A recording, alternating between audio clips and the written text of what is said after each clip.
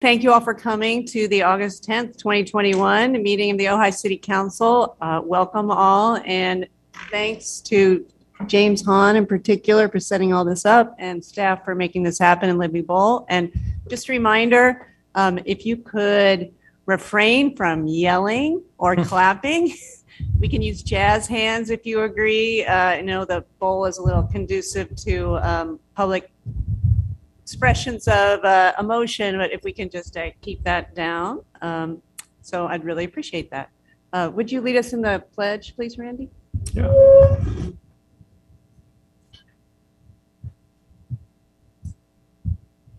Your right hand over your heart.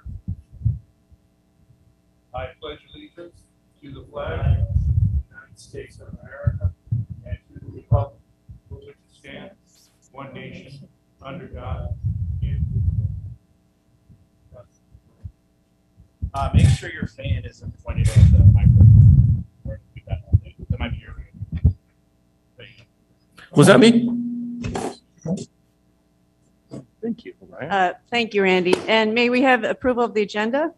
Move to approve. I'll second. Okay, great. May we have a vote on that, please, Gail? Councilmember Blatz? If we're live, consensus is fine. We don't need a roll call vote on every item. Okay. I don't think it's use that even changes. Okay, thank you. Consent items, but so we don't have to, if we're live, we don't have to all vote. It can just be like all in favor, say aye. Okay. Thank you. Aye.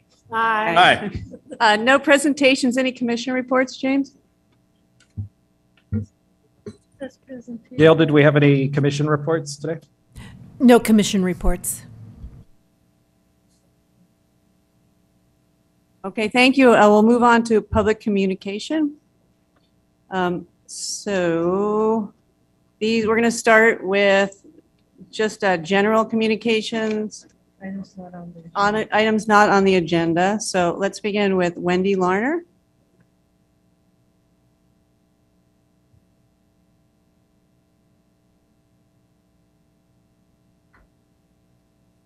Good evening. Again, thank you for allowing me to speak. Forgive me for seemingly kicking a dead dog, but I'm going to speak on the ATP project. I do think we ought to reestablish local control over that. If we want bike lanes on Maricopa Highway, then let's decide in Ojai how we want them. Caltrans may have jurisdiction over those, but they have seemingly given local communities the opportunity to submit plans that they desire. And unless that's a ruse, then I presume they really want to hear what we want. So this is not China, thank God. In Ojai and across the USA, cycling is primarily a recreation. Let's not congest Maricopa Highway with crazy, confusing designs like short bi-directional bike lanes and impeding emergency vehicles, trucks, and all traffic by narrowing the road. You have approved the plan before the demonstration project is truly relevant, because the high school obviously hasn't been open and we've been under COVID restrictions. So all of these counts and stats that have been put out to say this is acceptable are really not relevant to what's really going to happen when everything is opened up. Pedestrian crosslights, as have been provided at Carrillo and Maricopa Highway, are great safety features. It would be prudent to add them to all critical highway crossings in Ojai. However, curb extensions will only increase danger as they force cyclists to turn out toward traffic to pedal around them. Even on less traveled Ojai streets, curb extensions have proved undesirable. They were tried several years ago at North Montgomery and Aliso and were summarily removed shortly after installation. The ones currently on Country Club Drive by the Ojai Valley Inn entrance are routinely clipped. After the initial installation, they have had to be shortened, lights were added, signs, reflectors, and different paint colors have not alleviated the problem. In response to pointing this out to the Public Works Department, I was told Ojai drivers just have to get used to proceeding more cautiously. Unfortunately, the majority of cars using that entrance and exit are visitors to Ojai. Thank you for letting me speak. Thank you, Wendy. Two more public communications. Ron Solarzano, please correct me. And then Deborah Moe. All righty. Thank you all, members of council. My name is Ron Solarzano, and I am the regional librarian for the Ojai Valley. Tonight, I wanted to provide you with a general update on the operations of the Ojai Library. To begin with, as of June 15th, the Ojai Library has been fully open to the public and has resumed its normal hours of operation, which are Monday through Thursday, 10 a.m. to 8 p.m., and Friday through Sunday, 12 p.m. to 5 p.m. Our library continues to comply with all state and county guidelines relating to COVID safety. This means that, among other things, face coverings are required for unvaccinated individuals who are visiting us and are strongly recommended for all persons, regardless of vaccination status, while indoors. Our building and collection are fully accessible for browsing, and customers can request items online using our catalog as normal. In addition, some programs are returning to the Ojai Library, including our ukulele club, which meets on Mondays at 10 a.m., and our knitting and fiber arts clubs for both children and adults, which meet on Sundays at 2 and 3:30 p.m. We're even offering our annual summer reading challenges for children and adults, which you can register for online and participate in through August 22nd. Since the pandemic began, our youth librarians throughout the county have been offering virtual story times through our YouTube and Facebook pages, and have designed and distributed take-home activity kits for children that are still available at the library. We've also been providing online homework assistance for students and virtual programming for adults. Many of these remote offerings continue to be available even as our libraries have opened their doors again. The library has also rolled out a number of other great programs relating to our new Library of Things, including do-it-yourself home energy kits and computer kits that include a laptop and Wi-Fi hotspot. You can learn more about these kits and our virtual offerings by contacting our library or visiting our website at www.vencolibrary.org. The last year and a half has been a challenging time for all of us, and more than anything, I want to communicate to you all that your library is and will continue to be available to you. If you have any questions about our library programs, collections, or services, please do not hesitate to reach out to me. And thank you so much for your time.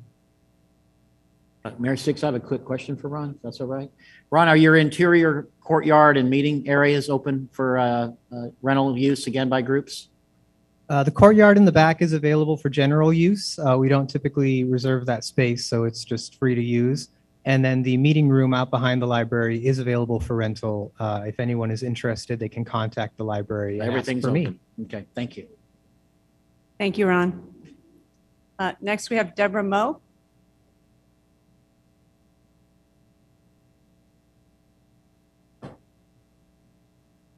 I'm so glad to be here, and I'm so glad that the library is open. I want to start off by saying thank you, Mr. Wyrick, for continuing your support of our water lawsuit. But I am here to talk about senior affordable housing. I have worked in the senior community in this town for about 33 years. And over the last year and a half, several of our local seniors have been displaced due to rental costs. I'm starting to get involved with a company called Icon that does 3D printing houses. It is phenomenal. They have just built a little village in Austin, Texas for homeless. The houses are 400 square feet. They have a bedroom, a kitchen, a bathroom, and a living room. And they have a huge front porch. I think it's really, really important. And I don't mean when I say senior housing, affordable senior housing, I don't mean a rest home, assisted living. I mean seniors that have retired that didn't end up being homeowners or well off. And that's where our town has gone to. Unaffordable rents, people being displaced that grew up here, have been here their whole life. And I think it's an issue that needs to be addressed. I know the ADUs and the tiny houses are on the agenda, which are all well and fine, but this is what I want to talk about. Also, I want to say that our streets are just awful. I've seen kids fall off bikes, skateboards go down. I think they really, really, really need serious attention. I know that Maricopa Highway is getting a improvement all the way to, I can't think, way up there. But yeah, anyway, the senior housing is what is really important to me. And I'd like to see something get started on that because I know several seniors that are about to be displaced as well, that their Social Security didn't turn into. Thank you for listening, and I'm sure I'm glad everybody's back. Thank you, Deborah. Oh, yeah, there are two buzzards, two bells. Okay. Oh, two microphones, yes. Gail, any public communications on Zoom? None. Okay, great. All right, we will move on to the consent calendar. A motion to approve everything?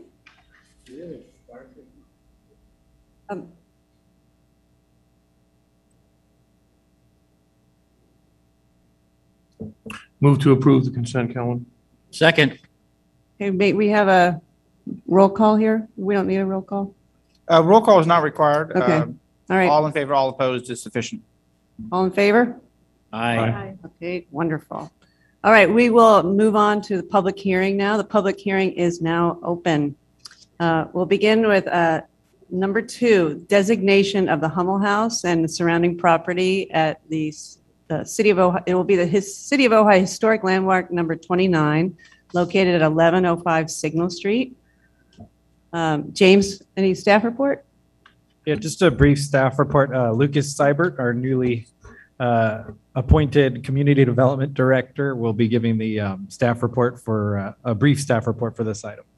Excuse me, is there no public comments on the different items on the agenda, on the consent calendar? Because it was my intention to ask that a few of those items be postponed on the agenda, and I neglected to do that. But is it possible to speak on those items? Well, nothing was pulled from the agenda. Certainly, any member of the public may comment on any item on consent. I understand the comment cards have a box to check for that. Yes. So, and I did, but the consent calendar has already been passed, and now you're moving on where there's going to be comments on other items. There's something in your blue cards. so if the comment card, if your comment card did have that checked, then we apologize for missing that. And my recommendation to the council would be to take your comments now. If any member of the council wishes to revisit, that could be done. If the council wished, of course, it's their choice. Okay, you want to go ahead, Wendy? Thank you. I was wanting to ask some questions about 1L. It's my understanding that this eliminates R1 zoning. No, it Is that does a not. correct assumption? Not at all. No. In the chart, it said all R zones. And so in all those R zones, it sounded like, and this is just trying to interpret what I'm not that familiar with, that many single family homes could have ADUs and a guest house. Is that correct? So The rule is as set by state law, not the city council. All single-family residential zones can have the main house, the single-family house, and an ADU under various rules and regulations, and a junior accessory dwelling unit, a JADU, also under various rules and House. regulations. Okay, that was my understanding. But the key there, I'll note, if I may, is that is set by state law.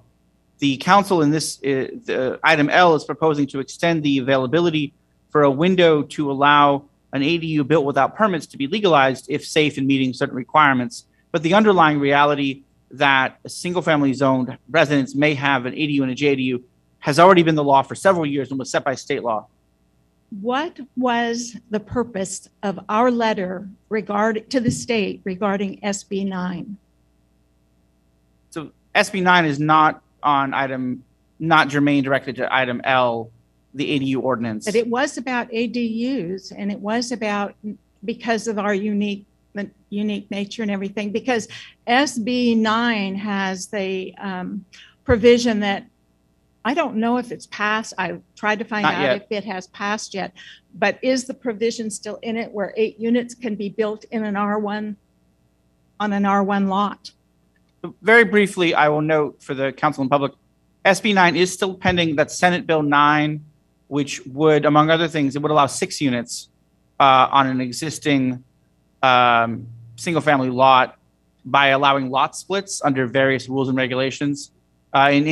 Most single-family residential zones could be one lot split into 2, then a main house, then an ADU, then a JADU each. So what's now 3 allowed becomes 6 allowed if you maxed it out with ADU and JADU and had the land to do so. And That bill is still pending. And split the lot. It would require a lot split. And it only applies, it allows the city, or rather forces the city to require approval of a lot split should the owner so ask for it and various conditions be met. It has not yet passed the legislature. It's pending in the assembly, and I don't have a crystal ball, so I'm not sure if it will pass or not. And although the scuttlebutt, if you read Sacramento Bee and similar newspapers, is it will pass.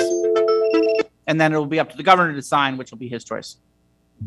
No, we're going to be apprising the Planning Commission and Council. If SB 9 passes, we'll be apprising the Planning Commission and Council on some options to deal with Cities it. give up their control over zoning. Have they never had control over zoning in their own city? I'm just going to say this is not on the agenda. We're not really, I think it might be best, and I'll defer to the mayor, but to have these questions maybe presented to the city manager via email or something, and then we can maybe get you a more appropriate response that would Good idea. hopefully better answer it than we can right now. Thank you, Ryan. Can we take care of that, James? Okay, and we do have one more comment from the consent calendar. So do you want to, Brian Akins, do you want to make that comment right now? Then we'll get to you, Lucas.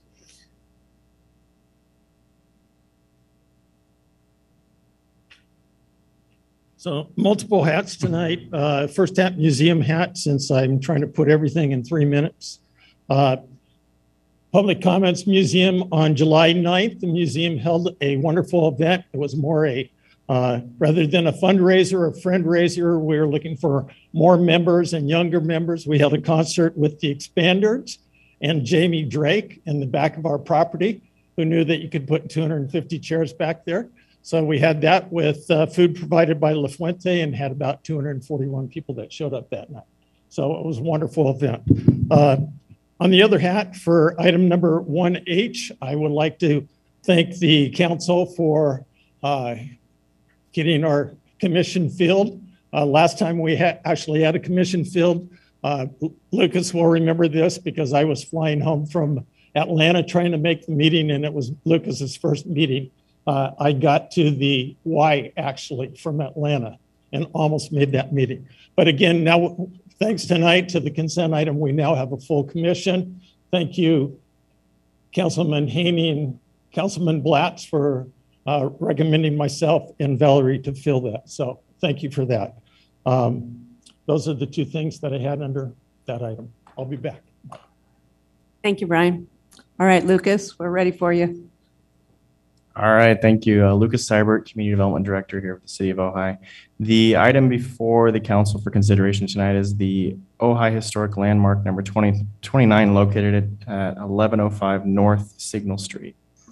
The site is designated as the Hummel House. The Historic Preservation Commission on June 10th recommended on a 5-0 vote approval to City Council for consideration as a historic landmark. The historic report, which was prepared by Post Hazelton, identifies this really kind of wonderful architectural representation of a mid-century modern and California ranch style home as being designated or recommended for designation. Keeping this brief, within the objects of record, there is reference to hand-painted Japanese style murals by Robert Cowder. What's interesting about that is there's a lot of information in regards to the record, the objects of record. This is an interesting note simply because the fact that every design element for this home remains mostly intact, keeping within the Fred Hummel mid-century modern theme.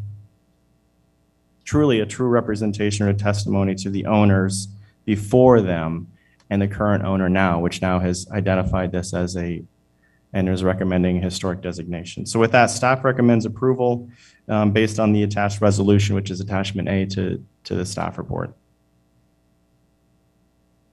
All right, thank you, Lucas. Any questions from council? Gail, any public comments on this? Yes, let me pull it up. Thank you. We have Tiffany Rochelle for agenda item 2. Tiffany, if you're there, you should be able to speak. If you're muted, please unmute yourself. Hi, I can hear you. Yes, go ahead. Oh, so I'm actually the current homeowner, and I just wanted to be available. I'm not exactly sure how this works, but I just wanted to be available and hear if anyone had any questions for me. Great, thank you, Tiffany. All right, discussion? Randy? Yeah, the only, 1105, this house rings a bell. Didn't we have a discussion about this a couple of years ago about a wall going in? Yes. And wasn't there some Native American artifacts that had been historically known? And are they a part of this study? Are they, Lucas, are they a part of are the grounds and that immediate area a part of what's being, and what's the right word, historicized? So the landmark, thank you. That's right. So not only is the home being recommended for designation, but the site is as well. So yes. Okay. And when we do something like that, is there anything for the Native Americans to sign off on, or is there anything that receives any form of blessing from them? Not formally. Okay. All right. That's all I have, Mayor. Anyone else? I'm ready to make a motion if there's no other comments. I was at the Historic Preservation Commission meeting when this was discussed, and I'm familiar with the house, and I'm thrilled that this is going to be designated, receive historical designation. It's completely appropriate. So, and thank you, Craig Walker, for your letter bringing out the historic significance of this house. So, all right, well, I'll second that. Okay. Roll call, please, Gail. Mayor Pro Tem Wyrick? Yes. Mayor Sticks? Yes. Councilmember Haney? Yes. Councilmember Francina? Yes. Councilmember Blatz? Yes. Great. And thank you, Lucas, for your work on that. Such a beautiful house. Thank you, Tiffany, for preserving it. The juxtaposition of all the materials, so thank you. Stunning. So thank you. Can I just interject? I submitted a speaker's card for item number 2. Oh, okay. Go ahead, Brian. So again, I'm just here as the chair of the Historic Preservation Commission. Tiffany, I was looking around her and then I didn't realize she was on Zoom. They gave tours to each of the commissioners. I was fortunate to go with Jenny Prebor. She was our newest commissioner. Tiffany took us through the house. As was emphasized, much of what was put in that place when it was originally built still exists in a fine fashion. So it was wonderful. Also, as what was referred to as another story that, yes, this house a number of years ago was put forth as with a request that it be torn down to the ground because it had no historical value left. Fortunately, it did, and we saw that in our tour. The other question that was raised, were there any items that were from the local Chumash people? That property is the one that caused all of the work that took place in putting in place the municipal code talking about Native American items and what needed to take place prior to doing any work, while any work is taking place, and after any work. So again, it was groundbreaking, not to use that term, bad term, what was set a precedence for what's going to happen in the future. Thank you all very much. Thank you, Brian. That's great news. All right, we'll move on to item number 3. Consider introduction of an ordinance to create a 2-year pilot program for inclusion of movable tiny house regulations into the accessory dwelling unit section of the Ojai Municipal Code. So we may have the staff report, James, please. Yes, thank you. So I'll start quickly with a little bit of background because this originated a few years back. So on August 1st, 2018, the city's planning commission reviewed and ultimately recommended a movable tiny homes ordinance. That ordinance was presented to the city council on August 28th, 2018, but the city council chose not to adopt the ordinance at that time. Fast forward to earlier this year, in April, as we talked about the need for housing, and we had a city council meeting which focused on potential housing programs that could help increase housing stock. The city council discussed the tiny home issue at a high level and directed staff to return the ordinance, but in the context of doing some sort of limited pilot program. So from there, staff has prepared this ordinance and brought it back at this time for the city council to consider. The ordinance is very similar to the 2018 version, but it's modified to create a 2-year pilot program with 10 permits for movable tiny homes issued per year, resulting in up to 20 total tiny homes at the end of the 2-year period. To be eligible for a tiny home under this ordinance, the tiny home must be accessory to a principal residential dwelling unit, which means the tiny home cannot be the only housing unit on a site. It must be accessory to a residential dwelling unit, and it must meet the following criteria per the ordinance. It must be licensed and registered with the DMV. It must meet ANSI standards, which are essentially similar to the standards that an RV will meet. Must be towable or on a towable frame. In other words, it cannot be designed to move on its own power. It can't be an RV with its own steering wheel and steering mechanisms. It must be appropriate size for public highways so that it can be movable. It must have at least 150 square feet of first floor living space. Must include living, sleeping, eating, cooking, and sanitation areas. Must be designed to look like a conventional building. In other words, it should look like a house, not like an RV, or at least like a convention. It should look like a conventional building. It must be sited behind the principal dwelling unit. In other words, it should not be in front of the residential property. It should be behind that and between the housing unit and the rear setback. It must be placed on a permitted permitted permanent foundation with wheels removed or with leveling and support jacks to prevent movement. And it should have an all-weather surface pedestrian path from the street to the main entrance of the tiny home. It should also have at least 80 square feet of exterior decking. And one of the big issues that the Planning Commission really dug into was what the utility requirements should be, and ultimately decided that essentially the ordinance says that as long as it's the same utility requirements that an ADU would have, which is essentially that it be approvable by our building official, that it would be sufficient. So it must at least have the same utility requirements as an accessory dwelling unit. The ordinance also includes a prohibition on excessive movement. That was intended to, among other things, make sure that these don't become short-term rentals that move in and out of properties frequently. So each parcel will only be allowed to have one tiny home at a time and only one per year under this ordinance.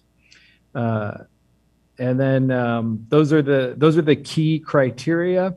A couple of comments that I know were important issues discussed last time around is that at this time, it's unclear how the state and our regional housing needs assessment or RENA numbers would be impacted by tiny homes. And it's also not completely clear how the property tax impact could be impacted, but the city's belief is that if the wheels are removed and the home is placed on a permanent foundation, that would likely be considered a permanent improvement that would trigger reassessment. But those are kind of two pending issues, as these are kind of a new area of law, especially within Ventura County. And then finally, as I mentioned, it's a 2-year pilot program is what's proposed in the ordinance. The ordinance also includes a requirement that at the end of that 2 years, staff will be required to return with a report on the program and with recommendations for future adjustments. So with that, the ordinance is presented to the City Council for discussion, and we're happy to answer any questions. Thank you, James. Mayor Sticks, I have a couple of questions of staff, if that's okay. James, I have really 3 questions. One, just clarifying that this is very clear that this is an ADU in terms of count. So in other words, you can't add an ADU if you have a permit for one of these, or if you already have an ADU, then you can't get a permit for one of these. It's a mutually exclusive, right? My understanding? Yes. Yes, Councilmember Mayor Pro Tem Wyrick, that is noted in the ordinance, attachment A, page 3, towards the purpose section. Limited pilot project to permit movable tiny houses as an additional type of ADU. Right. And then the other question I had really quick, I'll just combine the 2 into 1. There are 2 model codes from the National Fire Protection Agency that I believe are applicable. One is 225, labeled Model Manufactured Home Installation Standard, which handles the foundation, stem walls, and utility hookups for that we're talking about here in the dual permit system. And the other is NFPA 1192, which is a standard, a fire safety standard for recreational vehicles that other jurisdictions have applied to tiny homes. I was just wondering if those were considered for inclusion as standards in this permitting or not, or whether you think it's not applicable. I think so. We had a meeting yesterday, actually, about building appeals board meeting to talk about fire related issues in fire hardening. And the building official at that meeting, so I'll repeat for this meeting, is the building official noted that he is investigating whether or which potential fire code requirements would apply to tiny homes. But we don't have that answer definitively at this point. Well, I just did some research in other jurisdictions, and those are 2 that pop up: NFPA 225 for the foundation and NFPA 1192 for the tiny home itself. Yeah. But I just thought I'd bring it up for possible consideration. and inclusion. I have a Thank you. question. Randy? I just had one question for staff. You know, we talked, it talks in here about ADUs being connected to public sewer systems. How are they impacted on a site that has septic? And most septic tank installations have fixture counts and a determined amount of sewage on an annual basis. I don't see anything in here that talks to that at all. So the ordinance as drafted essentially says the tiny homes are going to be treated the same as accessory dwelling units, and that the property owner, much like an ADU, when they propose it, will have to meet the requirements of the building official. So there isn't one standard answer, but when each item, when each tiny home comes before the building official, he will review it just as he would an ADU. And in certain circumstances, that may mean if septic would be allowed, that would be allowed. And in other circumstances, that may not be allowed. So it's just, there's not a one standard answer. It's dependent upon what would be allowed if it were just an ADU. So. Thank you, James. I have a question, Mayor, or comment for me. This morning, I received a question from someone who was concerned because someone had put an RV in their backyard right by their fence, and it was quite high and it blocked their view.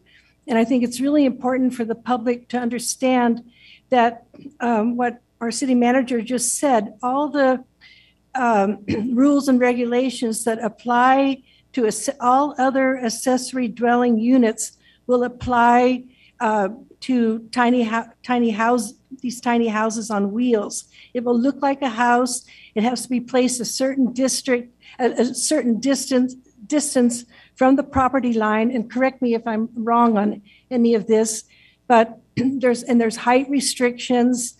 There should not be the problems that some people have with RVs. Like RVs can be humongous.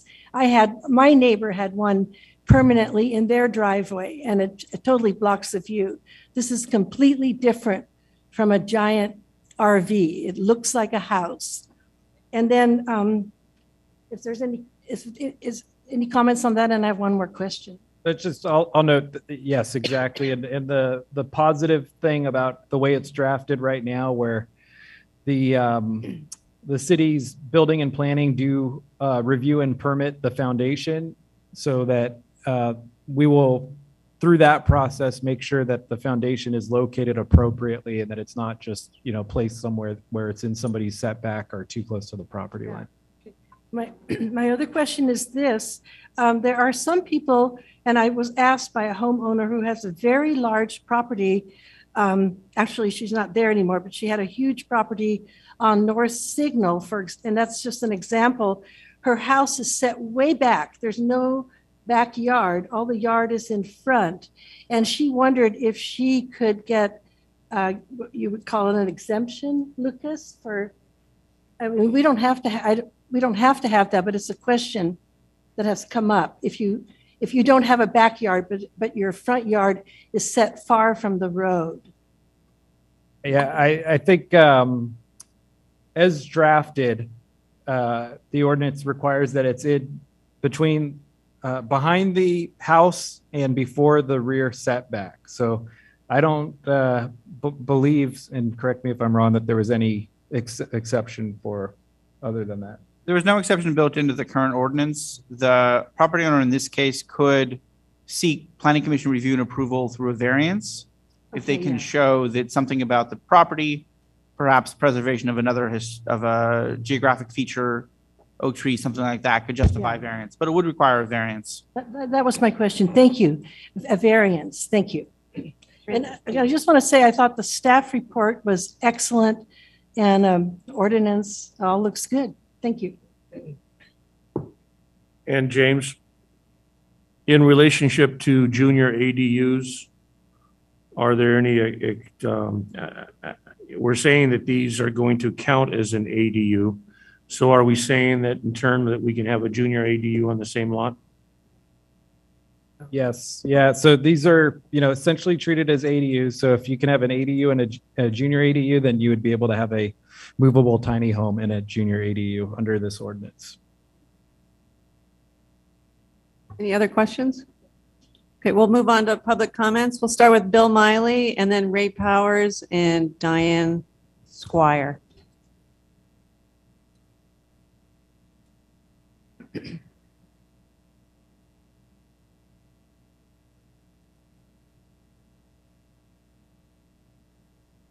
Did this last time.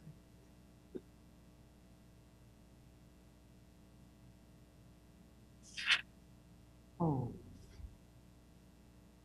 Good evening. And for the record, my name is Bill Miley. I've lived here since 1968. This proposal to add tiny houses on wheels warrants serious review from a living condition viewpoint. Several years ago, I spent lots of time and energy on this issue, especially comparing them to 399 single bedroom modulars and 499 square foot 2-bedroom modulars. This is an enlarged version of the 3-dimensional houses I made for the city council. The little blue one is the tiny house on wheels. Some thoughts. They have extremely limited space to walk around and to sleep. They are recreation vehicles rebranded as houses. As tiny homes on wheels, they were designed to be moved about, allowing their users freedom of travel. If you put them on a permanent foundation, skirt them, they become a modular, but not for families. They are very expensive per square foot of living. Modulars are very economical to buy and live in. Tiny houses are not. Can tiny houses on wheels be used for state regional housing numbers? We don't know. And neither does the state, apparently. Modulars are ADUs and can be counted. Tiny houses are too costly to charge a rent level that meets an affordable income.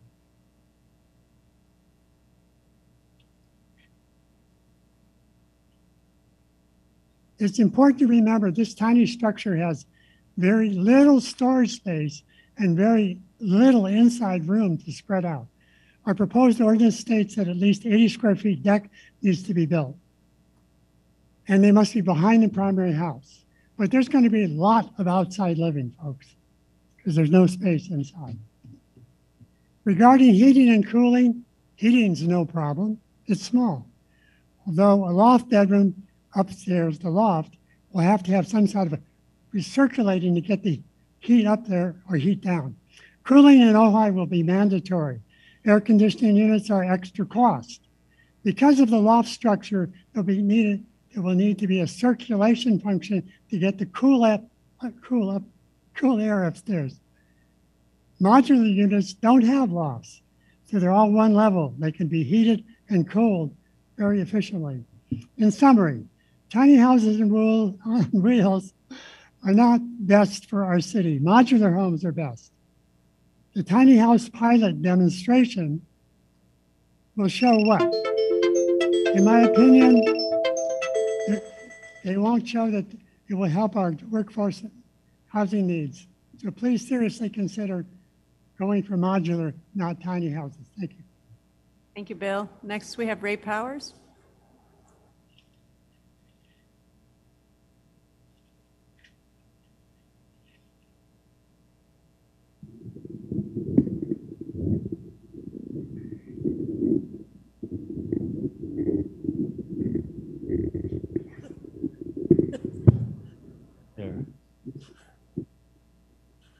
Break this mic in.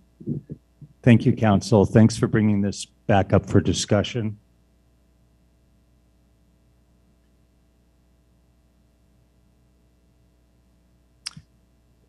I do agree with some of what Mr. Miley spoke about. I have some other things, and I'm going to be jumping around a little bit. But I'm glad you're introducing this ordinance, though I do find it very limited in scope in terms of affordable housing. Are we going to need to make a separate ordinance for cob and super adobe and yurts and geodesic domes and other types of affordable by design housing? That's a point I want to make. So I'm all for this ordinance, but I think it's very limited in scope in terms of really making housing affordable. What's going to prevent a homeowner from building a $120,000 tiny home, because that seems to be what they're coming in at, $110,000, $120,000, and then charging whatever costs they want for rent?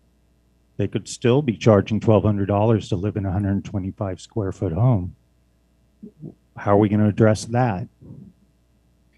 A yurt, a geodesic dome, cob, super adobe, much more affordable if we expand our scope. I remember a few years ago, Councilman Wyrick, I think Councilwoman Francina, myself, Kathy Nolan from the Planning Commission. I was on the Planning Commissioner there. We met with Bill Kelly from Marin County, who wrote their green building ordinance for Marin County that made cob legal up there so people could build cob. If you don't know what cob is, it's basically soil, mud, and water, and what many of the homes in England and Europe and the Middle East and even Africa are built of, and they've lasted hundreds of years. Considering Quail Springs is almost done with their cob seismic and fire testing, and they'll probably be done with that within a year, and Ventura County Building Inspectors is very supportive of that, I would seriously consider allowing people to do that. So I'm asking you to just expand your consciousness on what is affordable housing by design, because honestly, realistically, I don't think you're going to get 10 tiny homes a year, honestly. They're expensive to build. They're very unique. They're beautiful because they're custom. But I don't know how many people are really going to live in them. And as a homeowner, as wanting to be a new homeowner, can you afford $120,000 to build a tiny home versus $20,000 or $30,000 for a yurt? I think it was a big mistake to shut all the yurts down a few years ago. Thank you. Thank you, Ray. Next, we have Diane Squire, and then after that, Leslie Hess and Wendy Hilgers. I'm a co-manager in an apartment complex here in Ojai at the end of North Ventura Street, 34 units, Ojai Gardens. When I first moved there 13 years ago, I paid $907 a month for a 2-bedroom, 1.5 bath unit, townhome style. That same unit is now renting for $2,200 per month. All of our tenants just got additional rent increases. I like the idea of allowing tiny homes as a pilot project. It's one option in a total mix that you really need to consider. I concur with Ray that you need to allow or consider other options. I have in that complex 4 seniors, no 5, over 85 years old, and they're getting priced out. And so Ojai really doesn't have affordable housing available anymore. When we just rented that 2-bedroom in May, I had 10 people waiting to try and get it, and many of them out of town. So that you're not only closing out affordable housing for locals, but you're doing it for seniors as well. And you really need solutions in this town if you're going to grow. Now, I think tiny homes are a great way to go for those who want them. It's one piece of the puzzle. The cob, yurts, other options are other parts of the puzzle. In fact, I'd love to see some land dedicated that would allow the development of, say, a tiny home, your Cobb Village, as a test pilot in Ojai. But I think basically you really need, it's almost like this ordinance in a 2-year pilot is little too late. People need attention now to affordable housing. Even if you put up a tent city, it'd almost be better. It's very hard for people on limited incomes, and I'm a senior, I know. I can't afford a home. I can't afford one. I'll probably never in the rest of my life be able to. I could build a tiny home. I could build a Cobb home. Whether I could afford the land is another issue. But it's something we just encourage you all to think bigger. Thank you. Thank you, Diane. Next, we have Leslie Hess and then Wendy Hilgers. Good evening, everybody. I may go over this.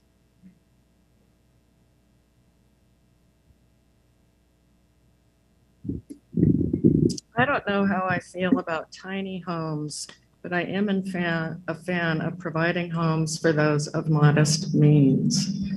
I encourage you tonight to direct staff to investigate our options. Leslie, it's a little hard to hear. I encourage you tonight to ask staff to investigate our options for rent stabilization and deed restricted availability of tiny home pads so that they serve only those who need them the most.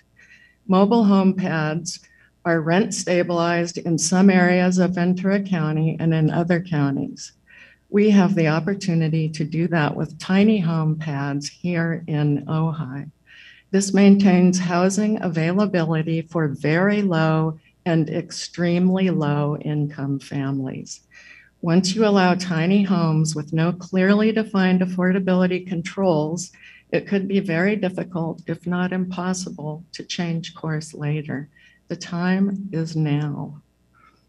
Most of what is proposed in Ojai's draft housing element does not ensure housing for those of modest means. Using affordability measures in this ordinance is an effective way to serve those of modest means first, not serve them last. Before proceeding with this ordinance, please direct staff to explore the city's options to regulate the rental of tiny home pads so that they are available to very low and extremely low income families. Thank you. Thank you, Leslie. Wendy Hilgers?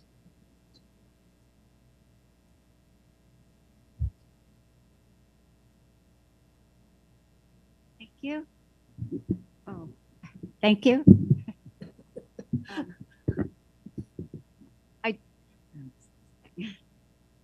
Thanks, Chief. Thank you. Okay. Thank you. Okay. I did send a short letter to each one of you requesting that this be sent back to the Planning Commission because there really are a lot of things that need to be discussed. But even more important than my letter, I think, was the fact that the chair of the Planning Commission made a similar request. It's very complicated. I think talking about ADUs, which are homes built on permanent foundations, and tiny home on wheels is built on a trailer frame and moved onto a permanent foundation on property. The foundation is permanent, but the recreational or the tiny home on wheels is just strapped to it or put onto it some way, but it can be removed again and moved again. And it talks about that in the ordinance. But I think basically, I don't understand how the city can go ahead and have a 2-year pilot program for something like this, which the HCD still has not approved to be counted in the RENA numbers. And one other thing, and cannot be included in the low-income housing pool. So there are just a lot of other issues which I think still need a lot of discussion. Thank you. Thank you, Wendy. Gail, any public comments on Zoom? We had one, but he has already spoken tonight in person, so no more. Thank you. All right, we'll move on to discussion.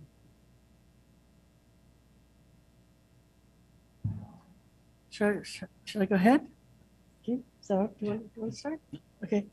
Well, first of all, I'm a renter myself, and my little hovel is for sale on North Ventura Street for close to $1 million. It's a tear down for sale for $1 million. Unheard of. It's crazy. It's crazy, but that's the world we live in. I am intimately familiar with the housing crisis. I've lived in my van. I had my stuff in storage for 2 years before I found the house I'm in. I've leased it for 8 years now, and there were 50 people that wanted that house. I was lucky to get it, and I'm grateful for it. And I'm kind of hoping that the new owner will let me stay. But I think the most important thing to realize is that tiny houses are not meant to be a substitute for all the other housing that has been discussed by the public tonight. You know, but Bill Miley, what do you call it, the prefab housing, that's legal. There are now prefab tiny houses as well, and they're beautiful. And I don't know if all of you that were commenting have ever lived in a tiny house. I haven't actually lived in one, but I've spent many hours in one. And the way they're built, the way it's just ingenious how you can function. You know, it's absolutely beautiful. So I don't know if those of you who are opposed to them, if you have spent time in them, you might have a different perspective. I feel that we need all the options that were discussed tonight. We can't have an ordinance at the moment that covers everything. I don't think we can mix it up. But I think that the ordinance before us is very reasonable. I'm interested to hear what my colleagues, if they want to tweak it a little bit, but it is my hope that it passes. And I'm interested in the comment about making the pad affordable. Maybe the city attorney or Lucas can comment on that. I wasn't clear if that could be added to the ordinance or exactly how that would work.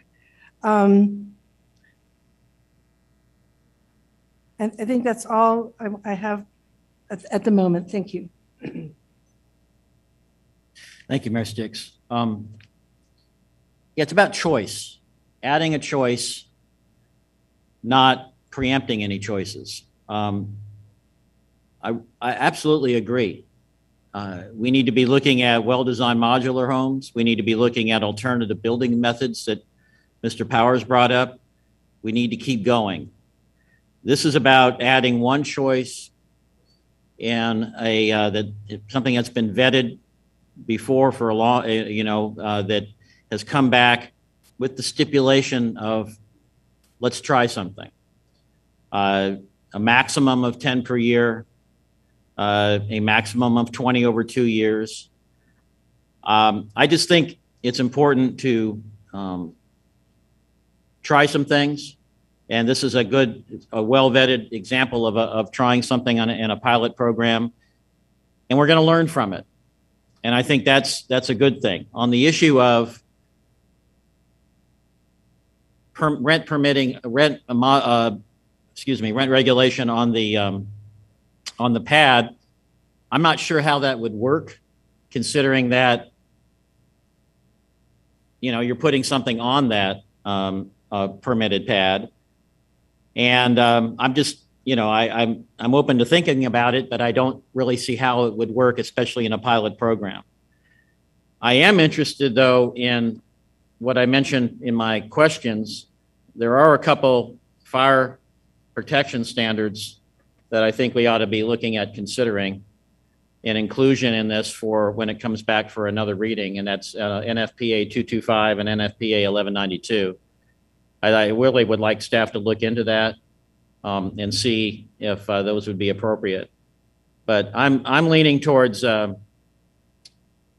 with those inclusions and specifically with a very, a commitment to keep going in terms of looking at modular, in terms of looking at bringing back and start looking at modular building methods. I've looked at the 3D. I'm thinking that might be that East Austin tiny home village area. I know, and I've seen that working. I mean, those are the kinds of things we really, really need to be looking at.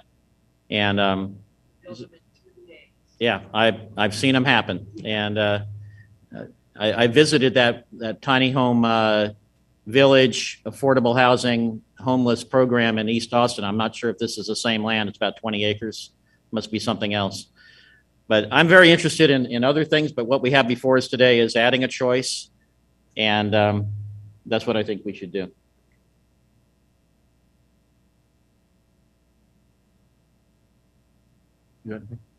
Ryan?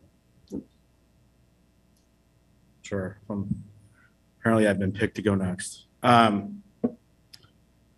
You know, housing in Ojai is a funny thing.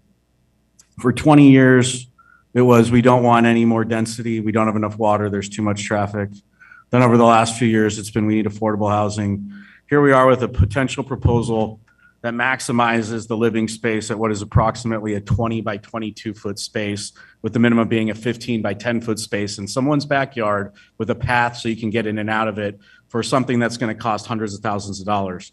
Yet we're not willing to entertain the idea of affordable housing on the Carty property across from Nordhoff, where there's been multiple proposals for things over many, many years. This town has come out and said, we'll never have 3 stories. We'll never allow it here. We'll never allow it there. Don't put it in our backyard.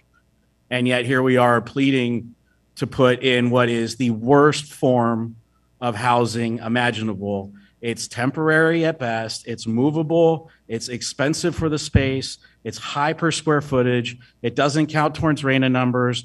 It has incredibly high utility costs for its size. And when you get done with all of that, they can just pick it up and move it somewhere else if they don't like it in their backyard anymore. We can't control the rental costs on these, really. And it's incredibly difficult to think that putting people in homes that don't build wealth, that don't increase in property values, is somehow going to be the answer to the housing crisis in general. It's a great answer for people that have no living quarters at all. But trying to reduce the costs and putting people in 20 by 22 square foot homes is not habitable. It's not the long-term solution. This might help a little bit, but this is not the answer. And we forget that there is a tried and true, tested, most efficient way to build lowest cost housing. It's called apartments. But every time we talk about apartments, what does the public come out and say? Not in Ojai. We don't need any more of those. Too much traffic. We don't have enough water. Don't want them in my backyard. So this is very difficult. This is the wrong answer for the wrong problem at the wrong time. I'm not saying it's necessarily worse than what we have now, but the idea that putting out at most 10 of these a year is somehow going to even make a small little difference in the housing crisis that is Ojai, that is California, that is Southern California, that is most of the Western states. This isn't it. We have not seen anywhere where a community has gone to a robust tiny home fixing of everything. And we forget that the main problem here isn't the cost of the dwelling above the ground, it's the ground itself. The land in California, and specifically in Ojai, is not cost effective to try and get lower income families, people, individuals into homes. It's really, really difficult. What is when you stack them on top of each other and you maximize the space. When you put in apartment buildings and other things, that's how you maximize the dollar value and get things as affordable as they can be. But we don't want to talk about that. So let's not kid ourselves. For 50, 100 years of Ojai, we have let this problem fester. We as a community have not accepted our responsibility to do anything differently about it. When we've had opportunities in the past, we said, heck no, not in our backyard. And even today, as we sit here entertaining this idea, there's a proposal on the Carty property to put in hundreds of affordable units. But I've gotten more calls about how much we don't want those than I've ever gotten calls on how much we want tiny homes. So it's difficult. We have marginalized lower cost living into Oakview, into Casita Springs, into Miners Oaks, because what? We don't want it in our backyard in Ojai. And we've done nothing to support that. I've gotten more complaints over Whispering Oaks than I've ever heard anybody call me and go, we need another Whispering Oaks. So, are we prepared to really do what it takes? Are we prepared to find a program that really robustly can change what affordable housing is in Ojai for the people that need it, seniors and specifically low-income younger families? Because there's a reason why our school district is running out of kids. There's a reason why we have deficiencies across the board. And it is not an unwillingness by the council to do it. It's been an unwillingness by our public for decades to want to do it, and a council that's mirrored that.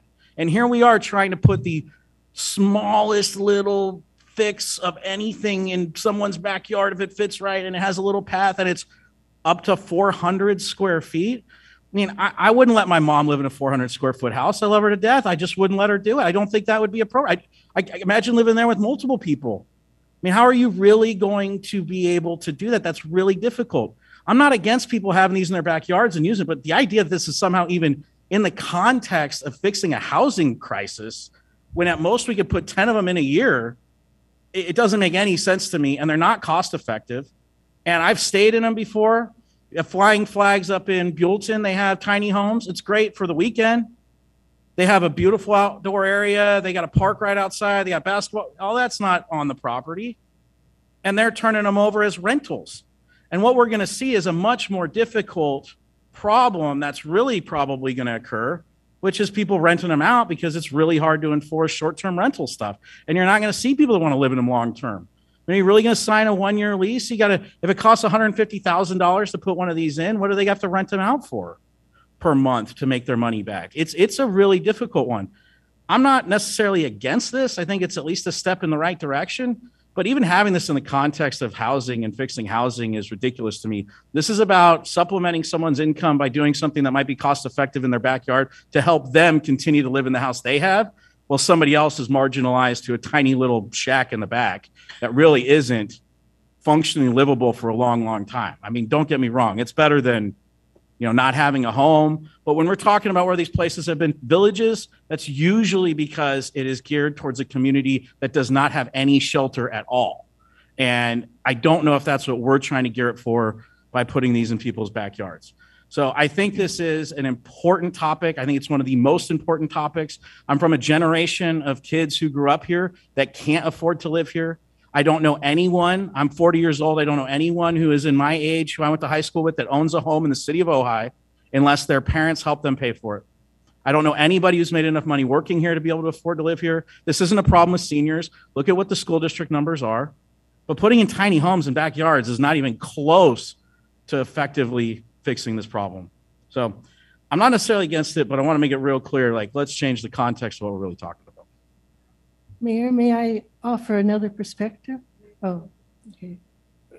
So when tiny homes first came up, I think it was about probably, Bill, 4 years ago, we met with a couple of people over at 10 Penny Construction. I think Chester was sitting on the planning commission. In the beginning, I thought they might be something. And as we've progressed through the discussion of them, I agree with Ryan. I don't see them being the panacea that everyone thinks they are. I don't see them being the model of housing in Ojai that's going to alleviate the affordability that we lack. Tonight, we're not sure about the taxes. Tonight, we're not sure about the RANA numbers. We haven't talked about parking. We haven't talked about how we're going to regulate good tenants and bad tenants and the move on and the move off. I don't know. I'm having a real difficult time supporting this. I think and I believe it's a way of life for some people. And so I'm not going to say it's a bad thing. I'm going to say it's a choice. I just don't know if it's the choice that we want to make for our community. So that's where I'm at right now. I'm just not 100% there. I'd just like to say the key word to pick up on that, Randy, is choice. And that's what I'm hearing across the board. This is one option among many options, and we need to explore a lot of options because clearly we have a crisis. I lived in a 300 square foot apartment in Japan, and I loved it. I like it super tight. It's a matter of taste and choice, once again. And in terms of an ADU in your backyard, I have an ADU and I adore it, and I rent it under market. I've rented it to teachers who can't afford to live here. So clearly we have an issue, and I'd like to reiterate what a couple of members of the public said. It's got to be for people of modest means or low income, because if that's not, if it's just a way for the landowner to rent out, a house for $3,000, that's not affordable. So we need rent stabilization, and we need a living wage here in Ojai, and that's a bigger issue. On the other hand, to throw the baby out with the bathwater and say, no, this is not an option. We're talking about 10 in 1 year, at maximum. So I think it's really important for us to embrace all the options.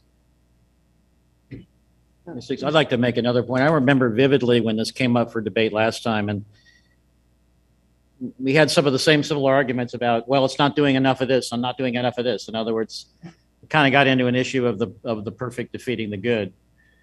I remember vividly seniors saying, I would love to be able to have a tiny home located behind the primary residence that I could stay in and allow my children and their kids to live in the front house, the primary residence.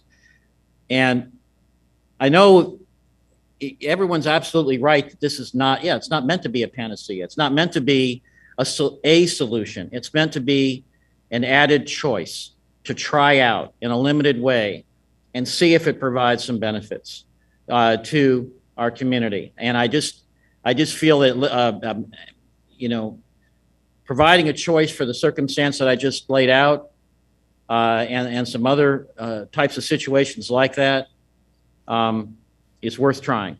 And that's why I just think, especially if we include some additional fire safety standards, it's a good thing to try. I was going to say most of what Bill just said. I also remember retired teachers coming to the podium, and they want to travel, and they would like another family, their own family or someone else's family, to live in their home. And then they can come, when they come back from their travels, or maybe they want to live very lightly, they're ready to really downsize, they can live in the tiny home. So the tiny, small house has potential of opening up the larger home for a family. Also, there are communities that have legalized tiny homes for home health care providers. And I worked as one for many years, and I can't tell you how nice it would have been to leave the home and go into my own space during a break. Because this is these are people who need 24/7 care, and oftentimes you end up sleeping on their sofa.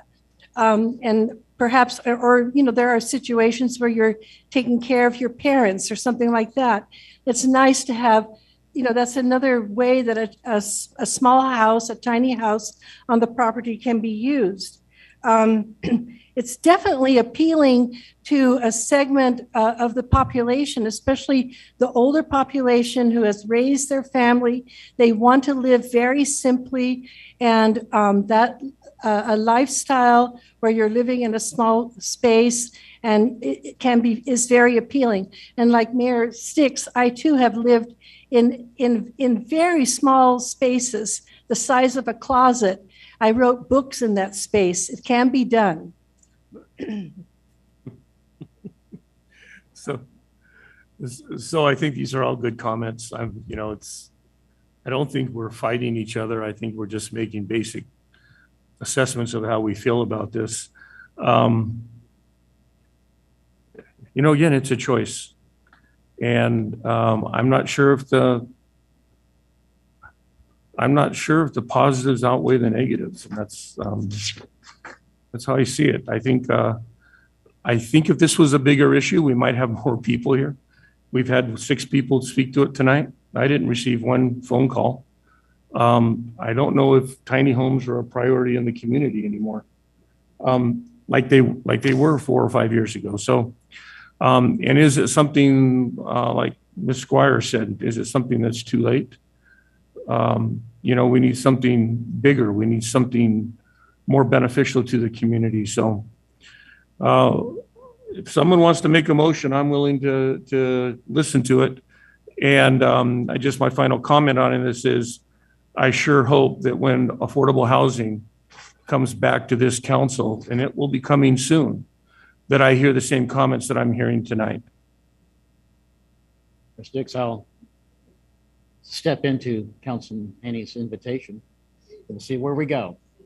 I'm going to make a motion to introduce the ordinance to create a 2-year pilot program for inclusion of movable tiny home regulations into the accessory dwelling unit section of the Ojai Municipal Code, with the added provision that staff please explore the addition of NFPA 225 and NFPA 1192 into the permitting standards. I'll second. Can we add an amendment, friendly amendment to direct staff to make tiny homes affordable for modest means, people of modest means? I would have no problem exploring what options might be available. I'm not sure how that would work, but I'm open. Okay, great. Hearing about it. Well, Mayor, can I make a suggestion on that? It has to come back for a second reading. If it passes, maybe we have staff provide that information to us and we amend it when it comes back. Yeah, we can amend a introduced ordinance. Absolutely. All right, I guess we're ready for a roll call, please, Gail. Councilmember Francina, Yes. Councilmember Blatz, Yes. Mayor Pro Tem Wyrick, Yes. Councilmember Haney, We'll see. Yes. Mayor Sticks. Yes. Okay, all right, thank you very much. The public hearing is now closed, and we will move on to item number 4. Discussion, review of cannabis regulations, permits, and tax revenue. So do we have a staff report, James? Yes, thank you. This item, there's essentially 2 components to this item. One is when the city adopted the cannabis tax back in and certified the cannabis tax back in December,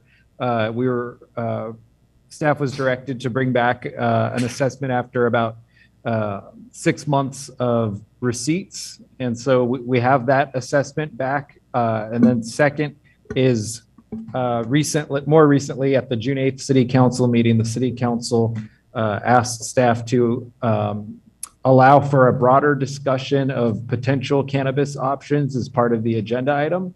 So the items included are intended to allow for a full discussion of the cannabis program. The tax review is fairly simple. Since implementation in December through about the end of June, which is approximately 6.5 months, the city has received $187,000 in tax, which has been consistent at a rate of approximately $30,000 per month in tax receipts. We have not seen any major swings as far as an increase or decrease during that time. It's been fairly consistent across those 6 months. Those receipts have come from the city's dispensary businesses. We have not had any receipts from the manufacturing permit that has been issued, as they have not begun operations yet. We also have one more manufacturing permit pending, but that also has not begun operation yet as it's pending.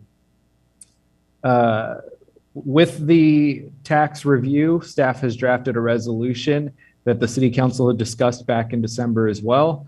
The resolution would identify any cannabis revenue, or would designate that any cannabis revenue would go towards rebuilding the city's emergency reserves, which have been reduced dramatically due to COVID impacts. We've talked about that a lot over the last year, that our initial $3.4 million in reserves had dropped to below $1 million.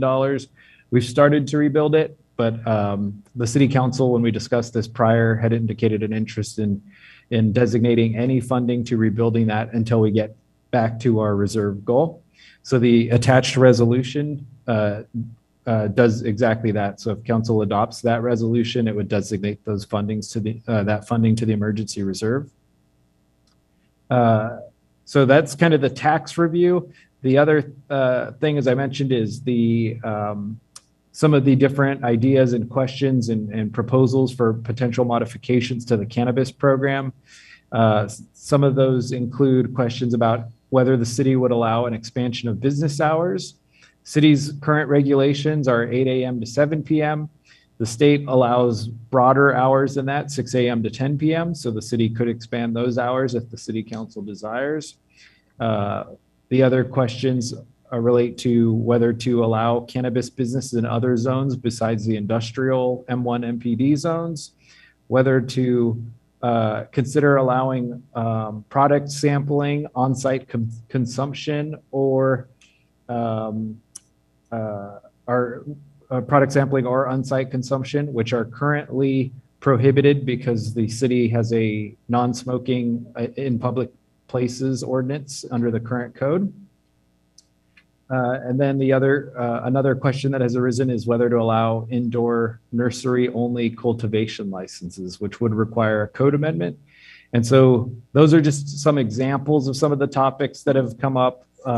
But the request from the council was to allow for a full discussion of potential changes that may be desired. So with that, our recommendation is that the city council adopt the resolution to designate the funding to the emergency reserve and to identify any other potential issues that to direct staff to investigate further for a more thorough discussion at a future city council meeting. So we're happy to answer any questions.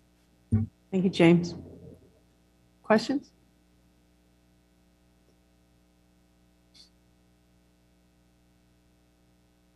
A quick question, just make sure I understand.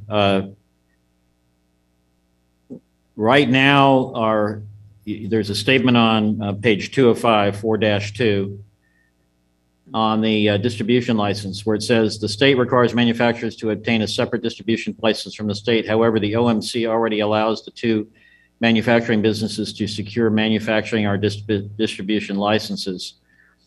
Could you clarify exactly what that means? There's no way to change the state requirement for separate licenses. Is that what I'm seeing there? But the Ojai Municipal Code already allows the two manufacturing business to apply for those additional licenses if they want. Is that what I'm reading? Yes. So right now, the two manufacturing licensees that can be allowed in the city are also allowed to be distributors without any trouble under the city's code. And as I understand it, the question is, can the existing retailers, those three?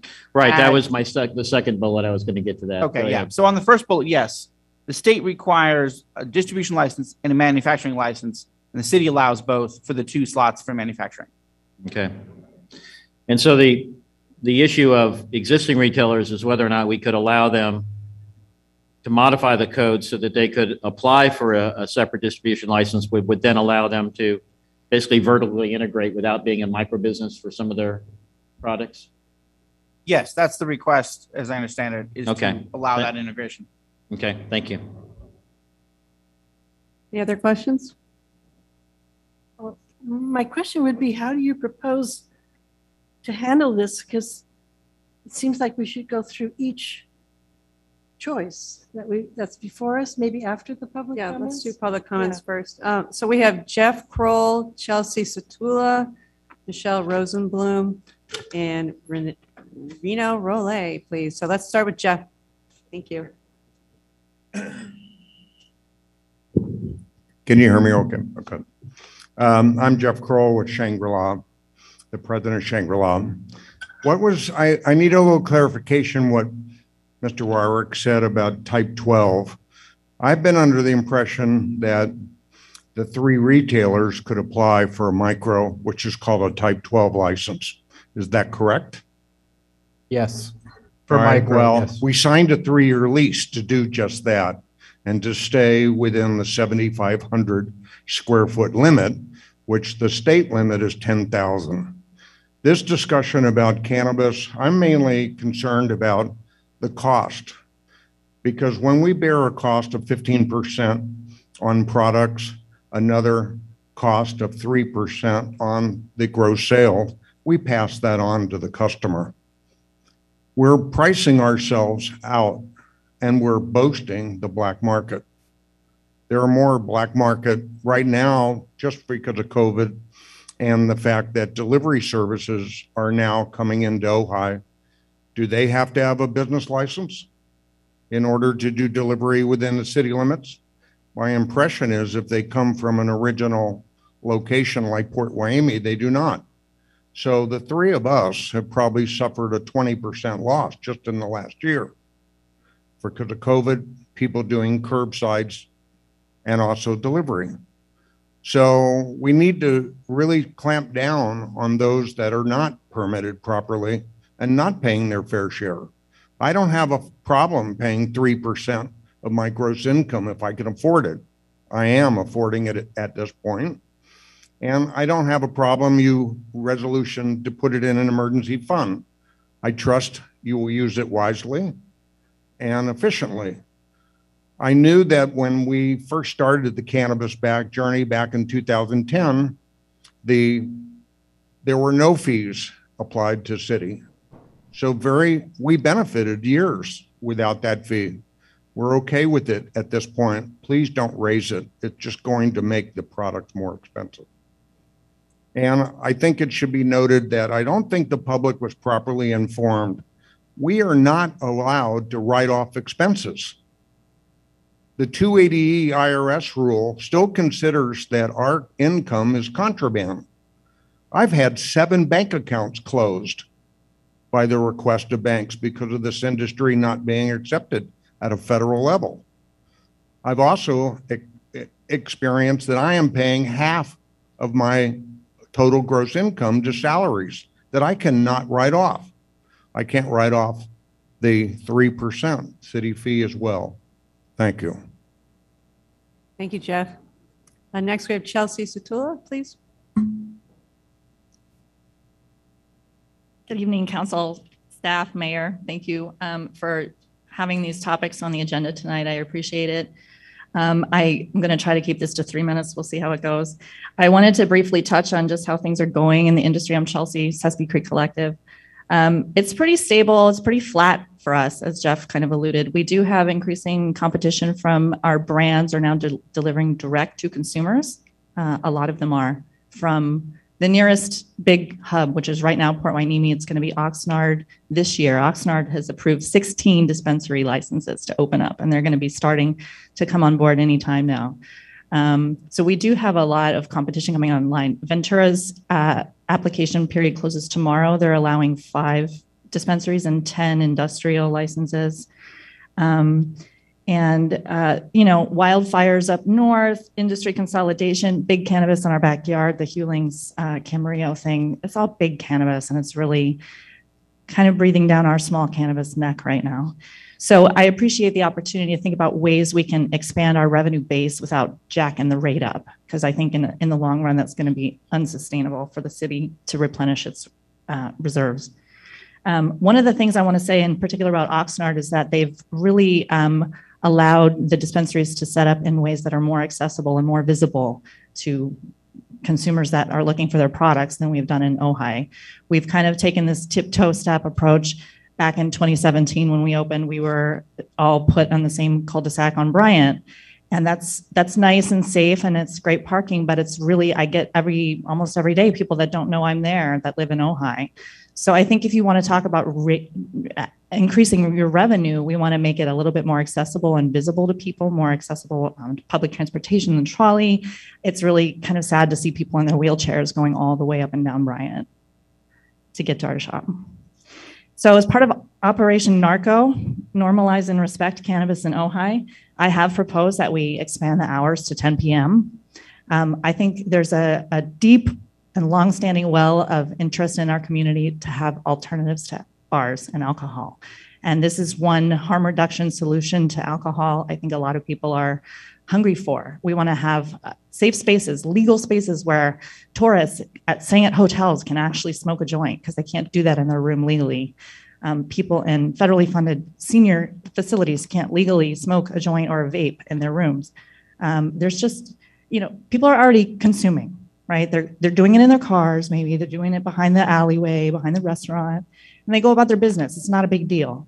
So what we're asking the city to consider to keep us competitive with 16 dispensaries in Oxnard, 5 in Ventura, is to think about ways we can enhance the experience of coming to Ojai. You're already here, coming to get your cannabis. Maybe you want to sit and enjoy some Revel kombucha or some Beacon coffee or some Magic Hour tea while you sit and consume something that relaxes you.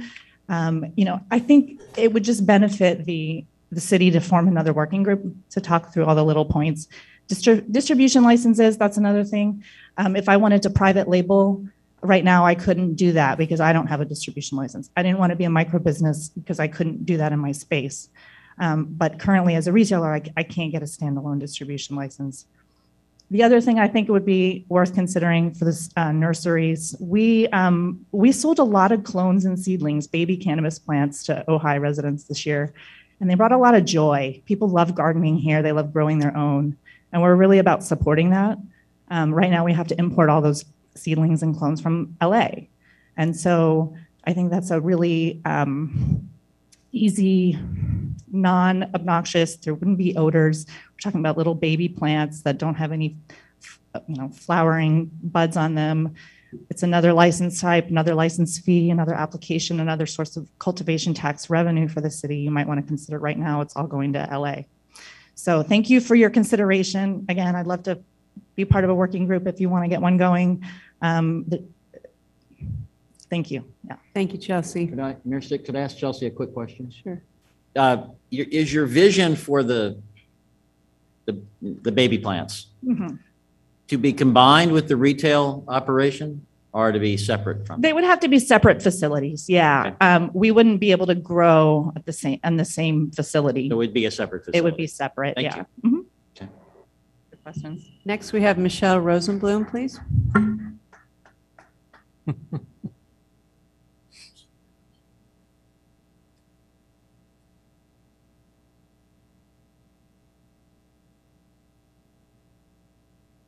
Good evening. My name is Michelle, and I also work with Sespe Creek. Thank you for taking the time to hear this matter. I wanted to start with a description of Ojai that I found on our Wikipedia page. It says, Ojai is a tourism destination known for its boutique hotels, recreation opportunities, hiking, and farmers market of local organic agriculture. It has small businesses specializing in local and ecologically friendly art, design, and home improvement. Chain stores are prohibited by city ordinance to encourage local small business development and keep the town unique. I think there's a lot of really great things in here that describe Ojai. I think we'd all agree that Ojai is a gem of Ventura County. But there's some things here to unpack. As Chelsea mentioned, with tourism, I recently traveled up to Cambria and I had with me my own cannabis, and where I stayed, I couldn't consume it. And there's no place in public to do it. There's no place in the hotel to do it. And here we are selling product that our own tourists can't consume. They have to go elsewhere or they have to hide somewhere to do that. That doesn't seem right. The other thing that I'm taking from this is to try to stay within the time here. The main thing is that Ojai is unique. It's a destination, and not just for tourists, but for local tourism also. I've been in Ventura County my whole life, and I remember being a small child when I was first living in Moore Park, and my mom would take us to Ojai just to spend the day in Ojai. We've got the park, we got Libby Bowl, we got the arcade, and that stayed with me my whole life. But now, as we hear with Oxnard and Ventura opening up a lot of dispensaries, a lot of our business, we're delivering also, and we deliver into Ventura. Some of that's going to go away. When there's dispensaries in Ventura, why are people going to come to Ojai to get their cannabis when they can stay in Ventura and get it there? We're trying to replenish the reserves, it sounds like, for emergencies. If we're trying to raise taxes for the city, I think a good solution is looking at these other cannabis options like on-site consumption or some of the other avenues that Chelsea and Jeff had explained. And so in an effort to keep our town unique, people want to come here to go to the spa. They want to come here for our beautiful hiking and our gorgeous weather. It's cold in Ventura right now. It's lovely up here in Ojai tonight. And I think a big draw to have people come to Ojai would be something special, an experience like on-site consumption in a great way that can be organic and artful and bring community together in a lot of wonderful ways that adults can enjoy without alcohol and the standard thing. Let's make Ojai special. Thank you. Thank you, Michelle. Next, we have Reno Rollet.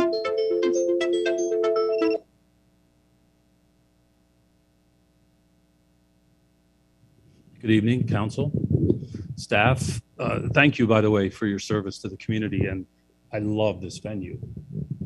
Really great to hang out here in the park, in the bowl. But my name is Reno Rollet. I live here in town, have for almost 20 years. And I do operate two businesses in town, one of them being the first Type 7 manufacturing facility, not currently operational, but I believe the first licensed in Ventura. So on the concept of expanding the revenue base from cannabis, I want to say I'm strongly in favor of the strategic expansion of the revenue base, strategic development of new revenue streams. I think it's fantastic. But I just want to once again point out that I think we need to be sort of inclusive of Ojai residents. I don't expect special treatment. When we talk about possibly expanding beyond Bryant Street out into the east end of town, I love the idea of consumption on site. I think it's remarkable. I've actually experienced it here in California.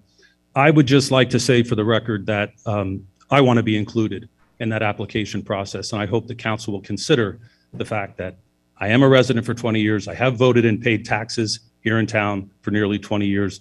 And I think I'm the only one in terms of all the current operational cannabis businesses here in town. The other comment I wanted to make is with regard to the resolution for tax.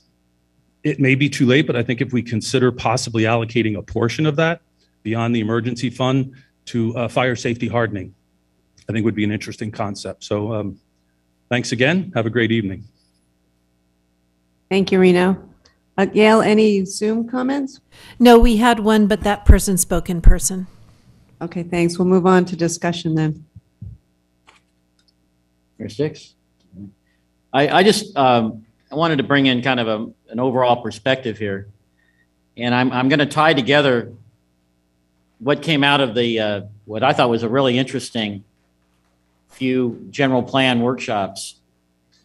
And what we heard again and again and again in those general plan workshops was we need to find a way to expand our employment base that allows more people to work here and not commute, because we have a very high percentage of people that leave in order to for their employment. And we need to protect our M1 MPD zone for vertically integrating and broadening that economic base so that we don't lose the one area where manufacturing is viable. And we also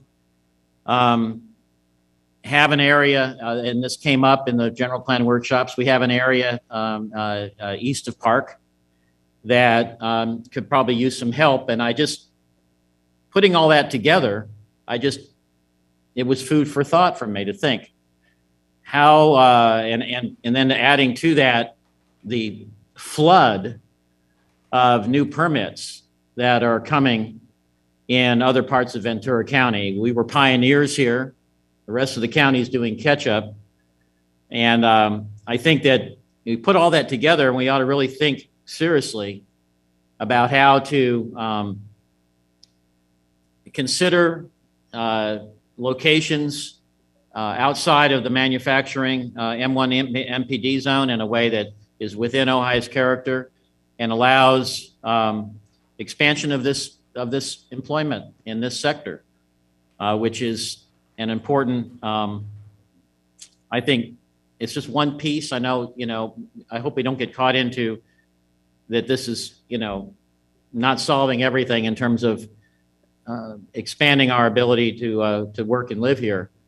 But I think when we see these opportunities and we see an opportunity of maybe artfully and thoughtfully allowing our local friends and neighbors that are operating these dispensaries in the really an Ojai way to be given some tools to be viable going forward in the face of the changes going on in the county. So I'm willing to look through some of these ideas for further study.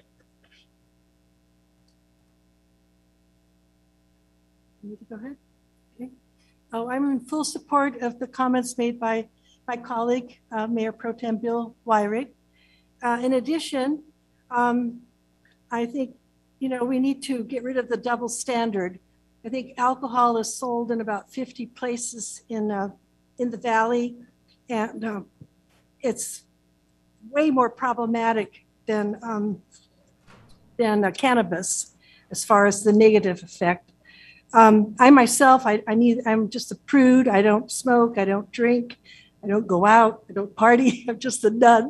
So, but I'm completely, I'm completely in support of the proposals that Chelsea has made. We received a kind of a slideshow of what she had, her vision.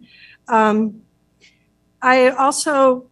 want the public to really understand that at the federal level, and if I'm not saying this quite right, someone can correct me, but the fact that they can't use the banking system, they cannot deduct expenses, it's a terrible situation. It makes it almost impossible to compete with the black market.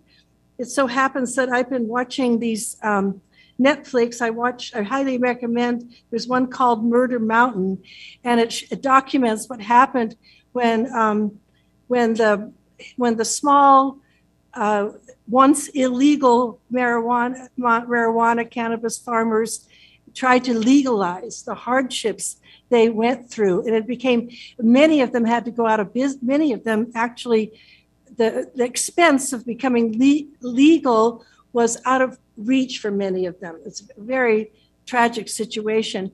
And of course we have, I want to support our small business dispensaries in every way possible, because the big guys want to move in and take over. So now's the time to support in a thoughtful way, ways that they can expand and be more visible. I'm all for some of the state regulations, expanding the hours. I'm in favor of that. I'm in favor of looking at other areas besides the Bryant Street where they could possibly have their business. I think that's all for right now. Yeah, that's all. When we go through this, I know which ones I'm in favor of and I'm not in favor of. So, Mayor, the part of me as a business owner, there's youth, 3 cannabis proprietors here in town. If you weren't making money, you'd be out of business. So part of me, doesn't buy into the song and dance of woe is me. And it's not personal. It's just, I just don't buy into it. If you weren't doing well or you weren't successful, you'd be out of business. And you're in business and you're doing well, probably successful. So your competition isn't Oxnard and your competition isn't Port Hueneme. Your competition is one another. So all 3 of you are competing in the same arena, in the same community. And again, you're all 3 very, very successful. That's what I see. It's not what I know because to be honest with you, haven't been in either or any one of your dispensaries because I just don't participate in it either. However, that doesn't mean that we shouldn't support you. We let you in. Let's start with the state of California, let you in, and then the city of Ojai let you into our small community. And to me, there was an agreement that was made at that point in time that we want you to be successful because it makes us successful. And so we need to do whatever we possibly can, I think, to help you achieve more success. Because like I said, you're all three vibrant businesses. So I don't know. I don't know if it's about hiring more people. I don't know if it's anything like that. I just think that you're our community. You're a member of our community, and that somehow, some way, we need to support you. I think branding is an issue. I think cultivation is an issue. Maybe having cultivation and being able to say that it's ours. You know, when I heard it the first time 2 or 3 years ago, I laughed. I think I laughed out loud. But the reality is that might help you in business. That might help Ojai in business. So I would think about cultivation. I just don't know at what level. The thing about moving you into the downtown corridor, that's another big leap for me. But another part of that is the fact that we want you to be successful. And if success means, or more success means, that you become a fabric of the downtown community, then that might be something that we have to look at also. So I would be in support of more discussion on what we can do and what we should do. But I also want to remove this woe is me attitude, because there is no woe here. You three are very successful at what you do. We need to acknowledge that. And then what we need to say is, can we make you more successful, which in turn would make Ojai more successful? So that's where I'm at. And then as far as taxes, there was a chart that was given to us that had 6 or 7 other cities. If you did an average on it, the average tax that's being charged is 7% on retail sales. You were gifted the first couple years with none. You've been paying 3%, which I don't necessarily think is a hardship. So part of me moving forward with you is that you move forward with us, and that you consider a higher tax rate on your retail side of it, and we can discuss the tax rate on other entities of your business.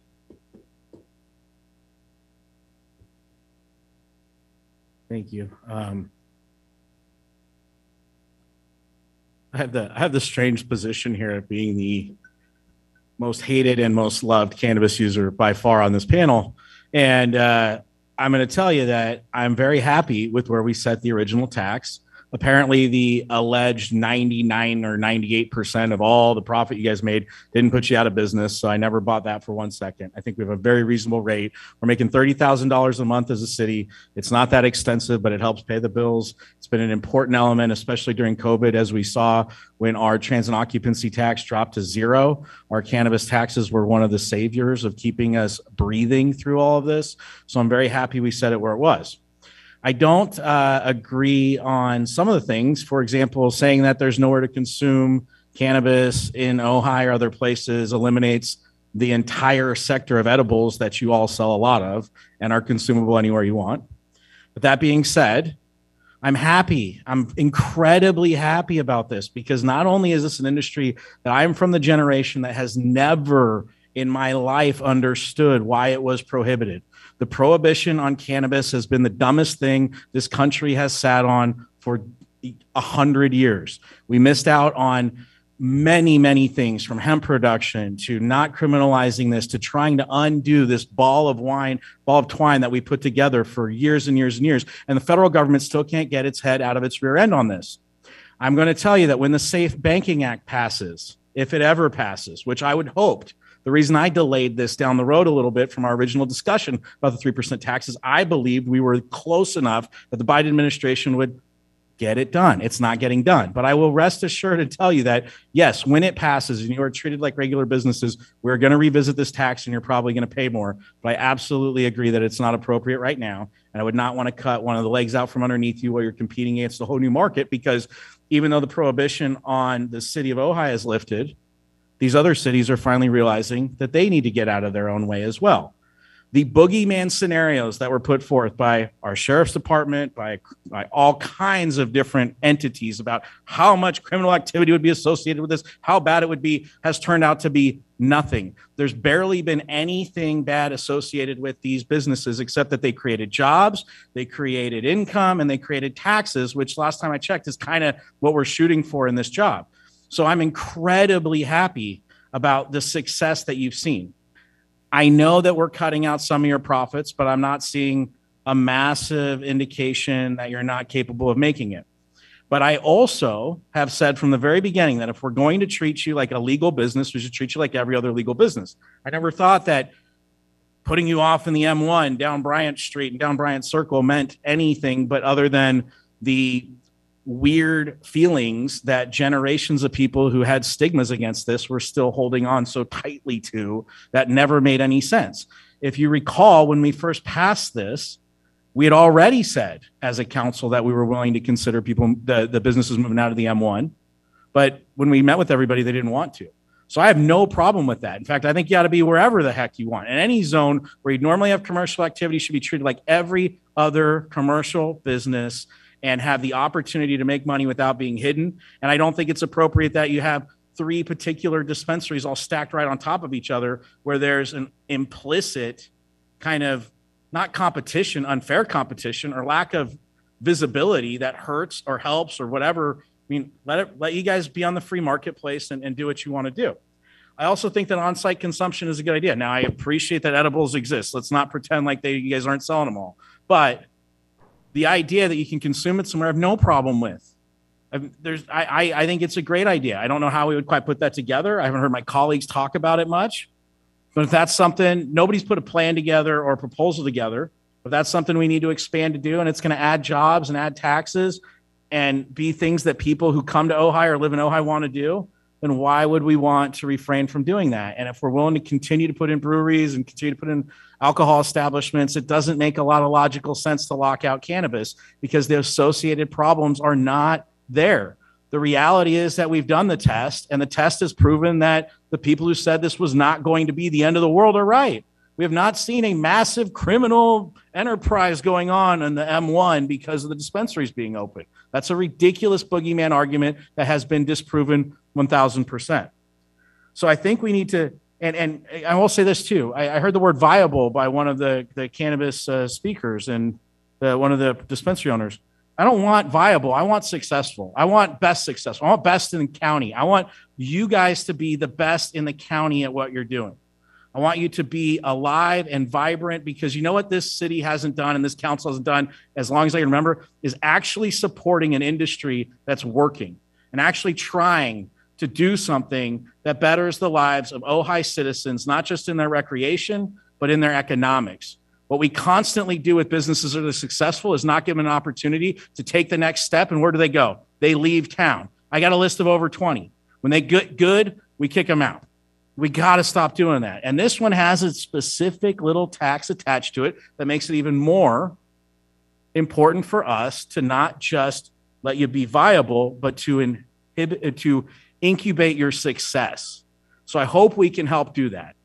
And I think that there are some real catalysts in this industry that are going to help. I completely respect the lack of banking ability, credit card use, other different factors, federal legalization.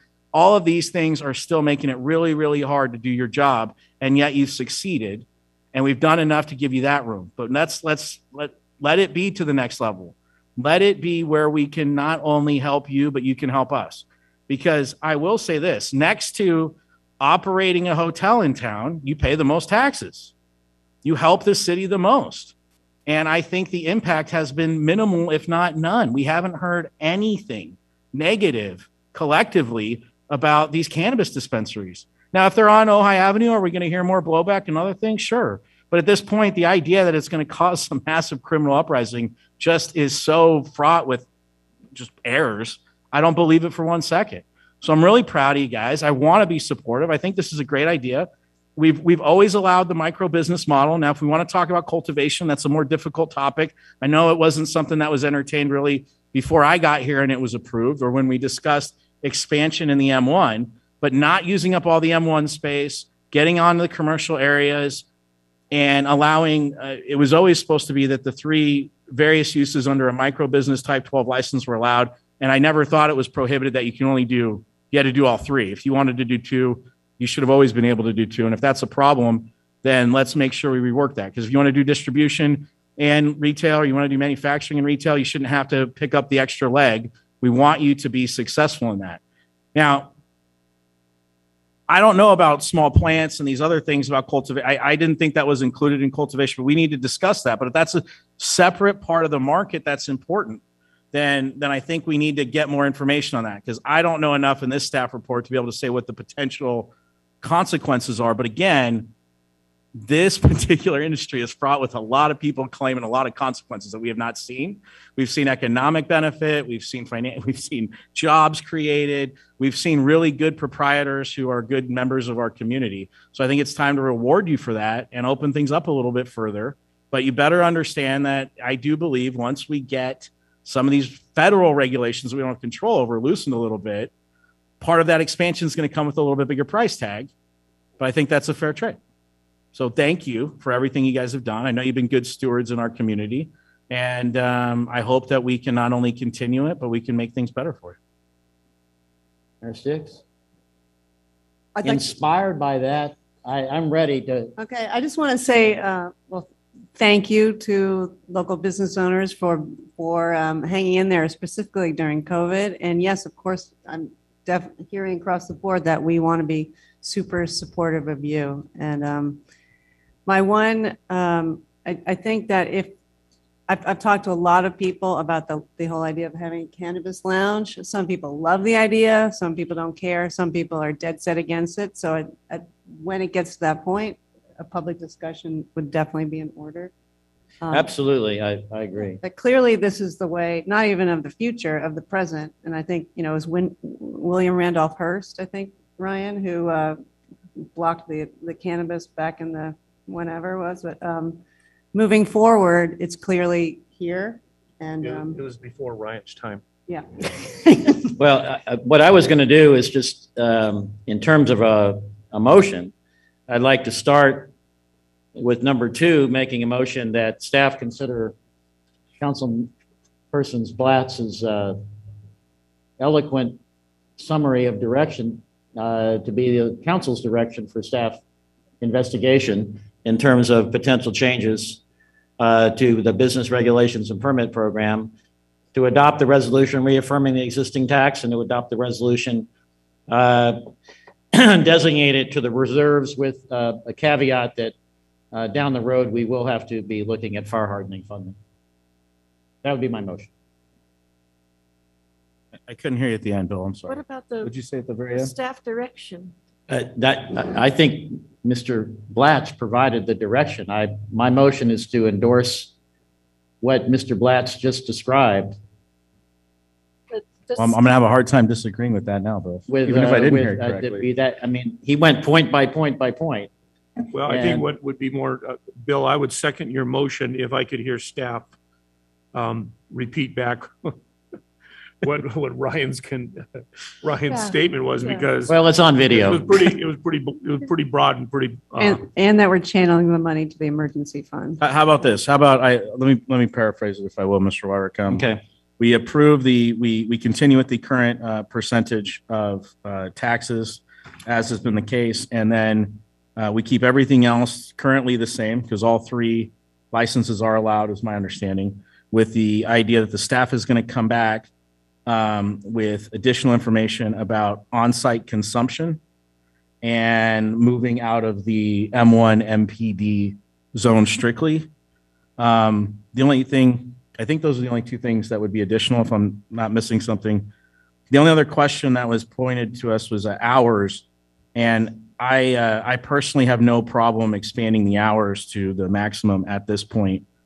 So what I would say is in my motion, I would say keep everything the same as it is, including expanding the hours, and then have staff come back to us with a report on on-site consumption and moving out of the MPD MP1 district. Would that include further information on the seedlings and the distribution license? Yeah, absolutely. Okay. Any additional information on that? And I believe that there's previously been sales of those products in the city. So I don't know if it was illegal then or not. I'm not even sure it's illegal. Let me ask you, Mr. Summers, is the seedling tiny plant situation, is that, because that's not cultivation, that's sales. Is that allowed in the city right now? It's cultivation or propagation is one of the same.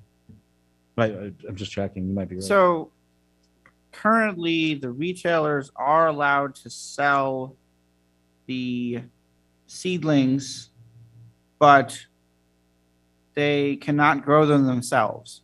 So it has to be imported and then sold. Okay. Without any on-site growing facility here. Okay. So I think then to clarify my motion, it would be to bring back some information on that. It may require a little discussion with some of the dispensary owners to figure out how we might clean that up, if it'll assist them to make that a little bit easier, if that's something we desire to do. And I'm going to second the motion that he just restated, and we'll reverse order here. But I think, again, we're providing direction and council endorsement for further staff investigation and information. So. Yep. That's. So as much as I'm going to support this, but I'm the only person that's pushed for this from day one, and I just want the maximum tax that they can share with us. So I'll support this, but I still believe we need to come back with a higher tax rate than 3%. And the other thing is on cultivation. I wasn't aware of the fact that you could import a seedling and sell it. I thought the argument was that you wanted to cultivate so that you had your own brand of cannabis that you were manufacturing. Am I mistaken on that thought? Is that? Well, I think, Randy, there's some confusion. There's the manufacturing, which are edible products or other types of products that could carry a local brand if they're manufacturing those, like a concentrate and all the other litany of things. No, but they're importing all that in. They're bringing all that in. They're not. No, but they could. It was production where that was an issue. As far as the growth itself, we've never allowed it or entertained it, but I think that's what we're saying we'll bring back. We can ask for it to come back in two forms. One, as far as selling seedlings and where that line should be drawn about what can happen out of a retail store. But then the second question is pure cultivation, which is actually growing the flower product yourself. And we've never allowed that, but we can review that to see if that's something we want to consider. So James, is that, you guys agree? Is that part of our look into? I'd allow us to, just looking into it seems appropriate. Look into it. Yeah. And I think part of the looking into it means to, I know I'll reach out to some of the people I spoke to, and I know Ms. Francina spoke to when we took the deep dive to figure all this out at the beginning a couple of years ago. But we'll also have the staff talk to some people and see what their desires are, because there's no point in us reviewing something if nobody wants to do it. But if it's something they want to do, then let's take a look at it. Yeah, we'll come back with more information on exactly what each is looking for. So. But I want to make it clear that that's not an indication that we are somehow supporting cultivation, and that has not been something this council supported ever before.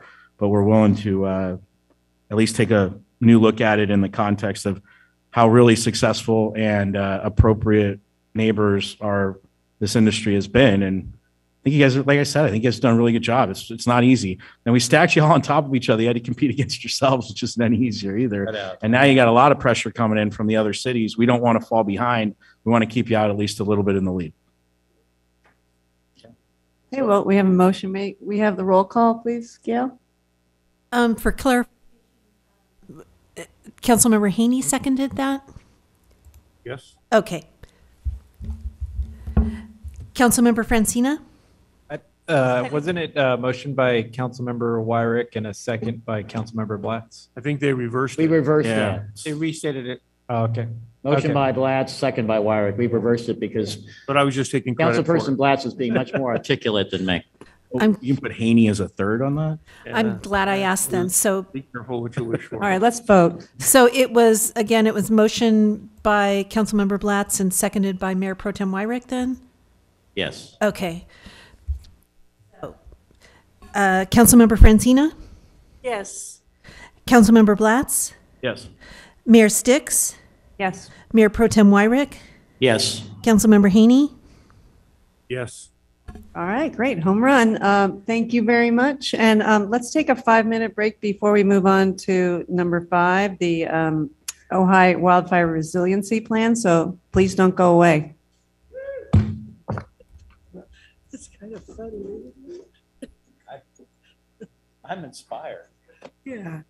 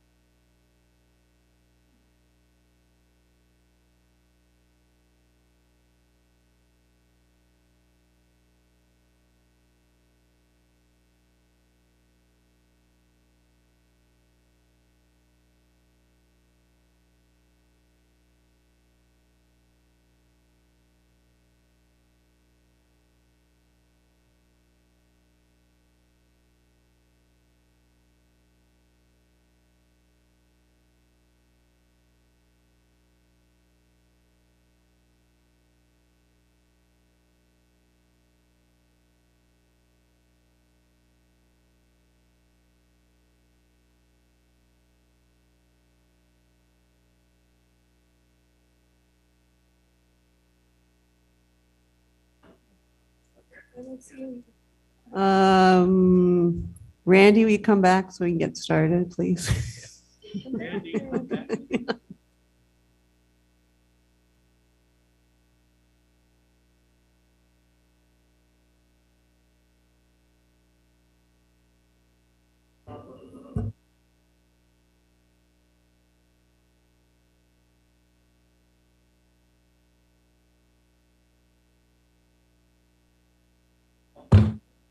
Okay, we're back. We're going to move on to number 5. It's the draft Ojai Wildfire Resiliency Plan, or ORAP. And before we begin, I just want to say a big thank you to former Ventura County Fire Chief Bob Roper, who's also the California Fire Safe Council Chair. So we are so lucky to have him and his help in crafting this. Also to James, City Manager James Vega, for constant feedback, weighing out on this. Wayne Maynard, thank you so much, fire expert. Our County Supervisor, Matt Levere, Brian Brennan from CERT, Ojai Disaster Council, the Ojai Fire Safe Council, the Shepherds, Cole and Michael have all given their 2 cents on this specific plan. And we're really excited that it's here and it's happening. So Don't forget Bob Daddy. And Bob Daddy, I could never forget Bob Daddy. Thank you, Bob Daddy, for all of your input also. And we're going to move, we have a staff report from Bob Roper, who's here virtually. So, not a staff report, a report. Yeah, and I was planning to just introduce Bob. So Thanks, James. With that, we'll keep it quick. Bob Roper is going to give a presentation on what's included in the plan. And then I believe also we had a presentation from the Fire Safe Council that was supposed to, we had planned to occur earlier, but we're actually going to tie it into this and have a presentation from them as well after. So with that, I'll turn it over to retired Chief Bob Roper. Well, good evening, Mayor, members of the council, City Manager, Bob Roper, Ojai resident. First of all, I wanted to thank the council members and especially Mayor Sticks for asking me about some ideas on what the city could do as a whole to better be prepared for wildfires. We all know that some of us lived in town during 1985 and then again during the Thomas Fire. And we know it's not a matter of when, it's not a matter of if, it's a matter of when will the next wildfire hit. Some people have thought that now that the Thomas Fire has denuded the hills, that there isn't much vegetation up there to burn. All I can tell you is that with you can get almost anything to burn. So now is the time not to rest on our laurels or get complacent. Now's the time to look at communities like Greenville up on the Dixie Fire, who was pretty much totally devastated. Just when we thought the town of Paradise was bad, Greenville is another one that's been taken off the face of our maps right now. What we really need to understand is that the true cost of any wildfire is not the cost of suppression. That's what you read about in the newspaper. The true cost of a wildfire, there's a citation in my paper that has a great report that really talks about, there's about the cost of wildfire suppression is only about 40% of the total cost. When you look at the overall health effects, environmental, economic, and so forth, the true overall cost of a wildfire is hard to recover from.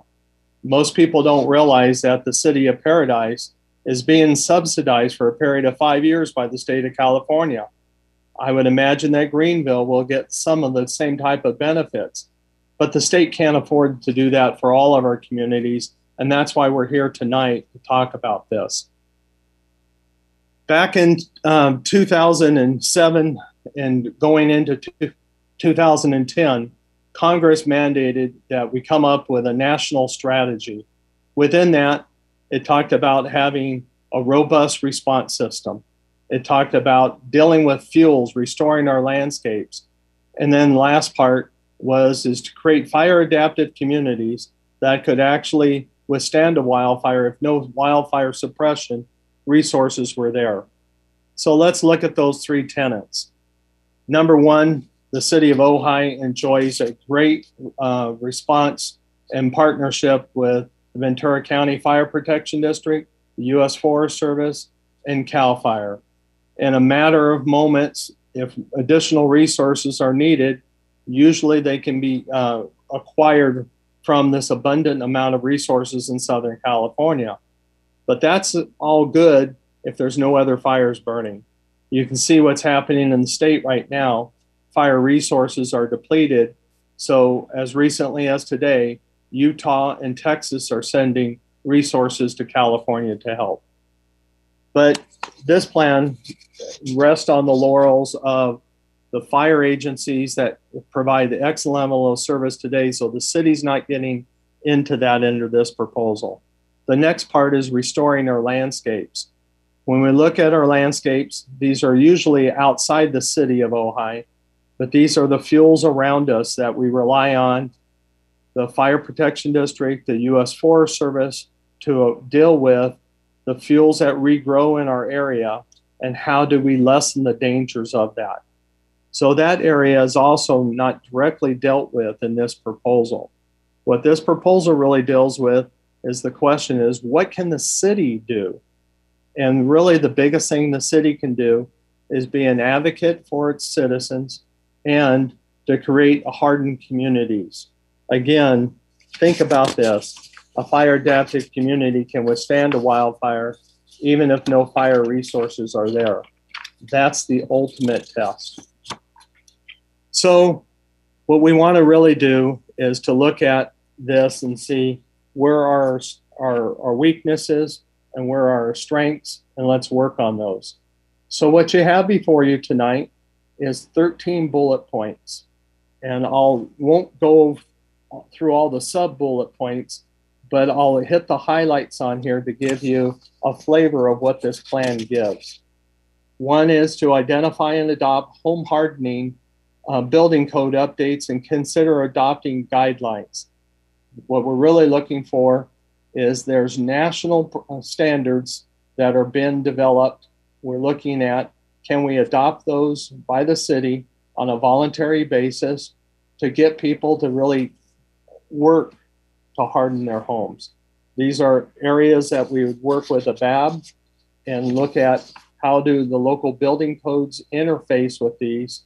And again, what we need to do is take some of the very simple steps as far as changing vent screen sizes and so forth to make our homes more hardened.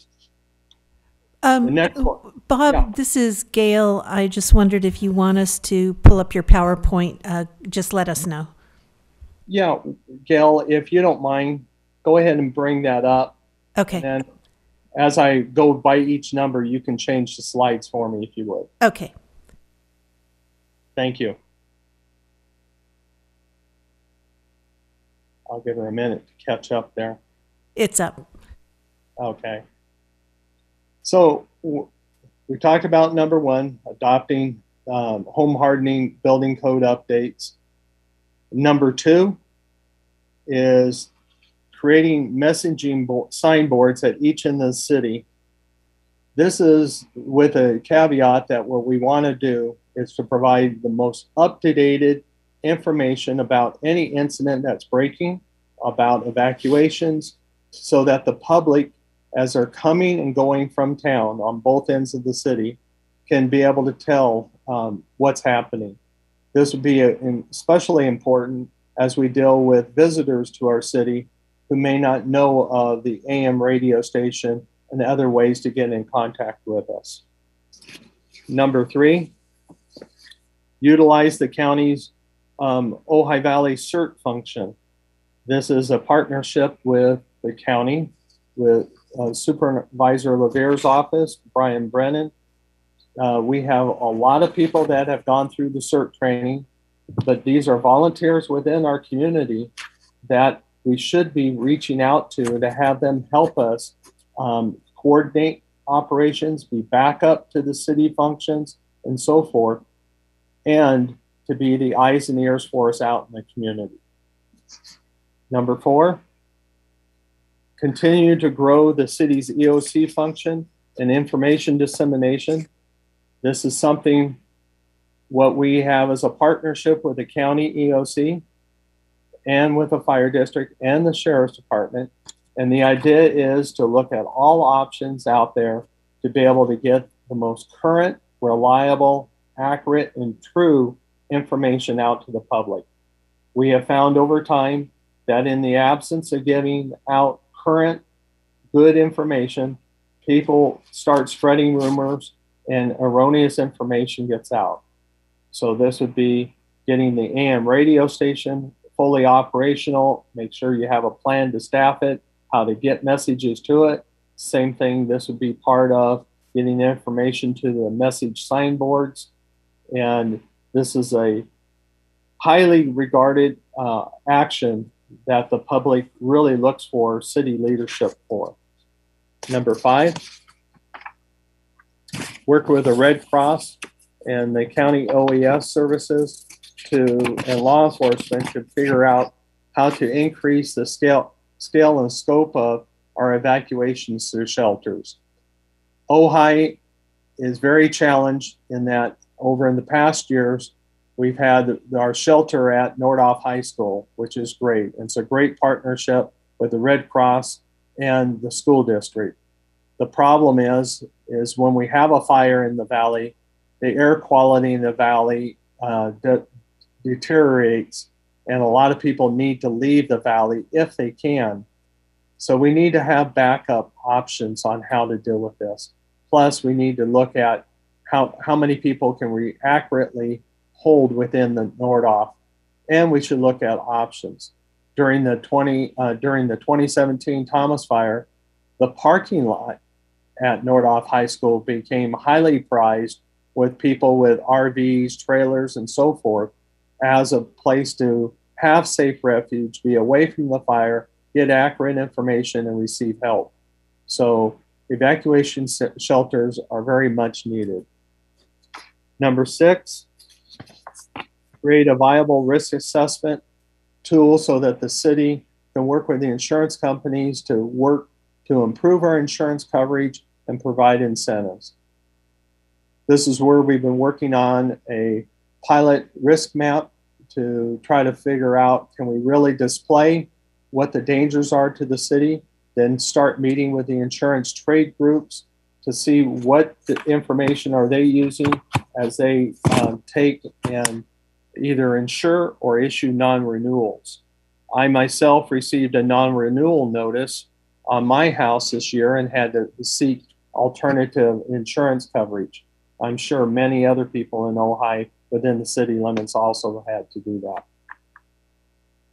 Number 7, conduct public workshops to raise the community awareness and learn how to live with fires. This is something where the fire district has a great program called Ready, Set, Go. Teaches people how to prepare, increase their situational awareness of what happens during a wildfire, and then it teaches them when to go when law enforcement shows up at their door in their area. Also with this, we would be looking at asking for some of the insurance trade groups to have a separate seminar within the city so that people can really look at, do they have enough coverage and what type of coverage should they have and what happens after a fire. Many of us get insurance coverage when we buy our home, and then we may not change it for over 20 years. But you have to ask yourself, do I have enough insurance coverage? If I have a devastating loss, can I afford to rebuild? And then the last part on that is conduct tabletop exercises with all participants. Number 8, create an alert process so the public knows how to seek emergency information. I recently was involved in an after-action review with another fire in the Southern California area. And one of the biggest things we found is that we have what we call now a digital divide. Many of us watch Netflix, listen to Sirius radio, read books, but we're not dialed into local news like we used to be. If you ask how many people actually know how to open up and listen to an AM radio station, you'll find out It's not only a digital divide, but it may be a generational divide. So what we need to do is, in some areas now, they're looking at coming up with some type of audible sound that the people will know that if you hear this in your community, it's time to tune to a local radio, webcast, or something to get the latest and greatest of what's happening that you should know about. So, number 9, create and implement a regional fuels reduction process and eradication of invasive species in partnership with the Ventura and the Ojai Fire Safe Councils. This is something that you could key on into different type of weeds, different type of arundos or the bamboo in the creek beds. We have different fuels around us that are highly flammable that are not native to our area. We need to identify those and look at ways to eradicate those to lessen the degree of fire danger in our area. Number 10, insert or create a cadre of volunteers, even if we bring in retirees, to do voluntary property inspections. This is something that we would be looking for the public, all on a voluntary basis, to ask somebody to come in and say, I need some more information on how to harden my home, what to do if a fire approaches. We could also use these volunteers to staff the EOC functions, because you know, as a city, you don't have a lot of bench depth as far as the number of people that you have in your team. Number 11, have the city's disaster council improve these actions. That was taken care of already, is why we're here. Number 12, conduct a community readiness exercise. That was done on May 27th. And number 13, evaluate the possibility of the city to hire a contractor to manage these steps and partner with a county OES to be able to take all the recommendations and make sure that they're followed through. There's quite a few of these actions that you've seen some of the costs identified in your attachment on this proposal of the staff report. There are some incurred costs, but I also can tell you there's quite a few grants that are out there.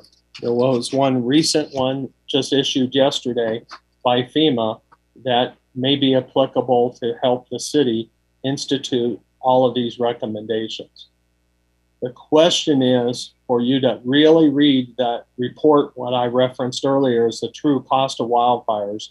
When you read that study, it's a fairly simple read. You can look into, you may not have the money today, or you may have to defer something else. You as a city council have to identify what your priorities are, but understand that the people in Greenville, if they were given the opportunity to invest in some of these things, would it have made any difference in their community? We won't know that till days later after somebody looks at it. But I just want to let you know that there are other funding options that may be available to help institute this. In closing, it recognized that what we're encountering right now is a climate change situation where our weather has changed, the number of fires have increased, the timing of our fire season is going in much later in the year. So now we have year-round fires. And it's the type of thing that in the near future, there isn't any immediate relief that we're seeing. So the best thing that we can do is take our portion, what the city can do, not deal with suppression, not deal with the fuels right now, but deal with what can its citizens receive from the city and what can the city help the citizens do so that we can be more fire safe and be ready for the next wildfire. With that, I'll conclude my presentation and be available for any questions that you might have. Thank you so much, Bob. So grateful to you.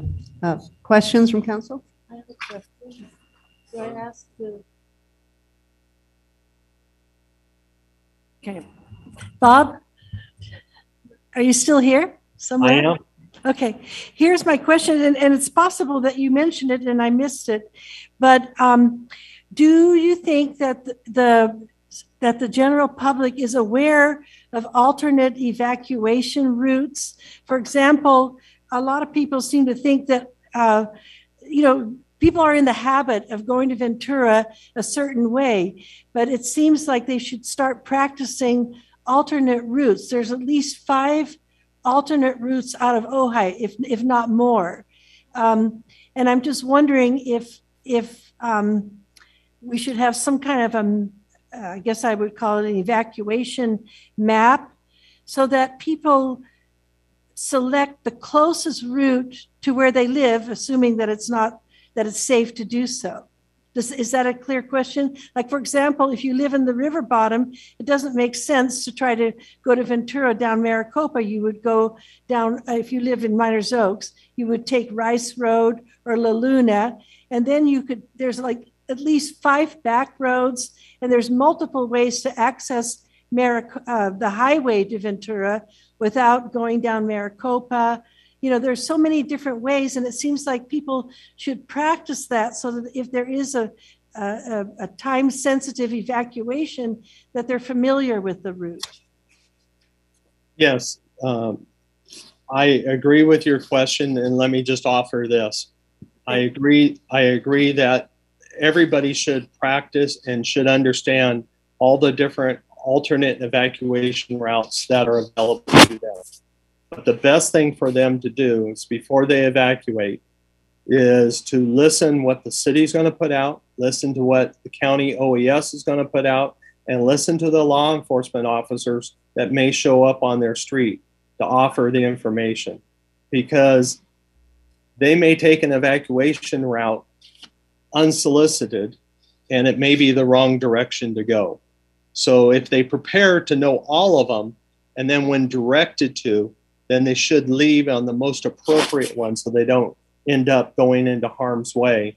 Because sometimes during the course of evacuations, there's a lot of anxiety and we get traffic accidents, and it may clog up one of the main routes, which causes us to go to plan B or plan C. So that's where law enforcement, when they do their evacuation directions, they will provide the best information available at the time. Thank you. Any other questions? Go ahead, Bill.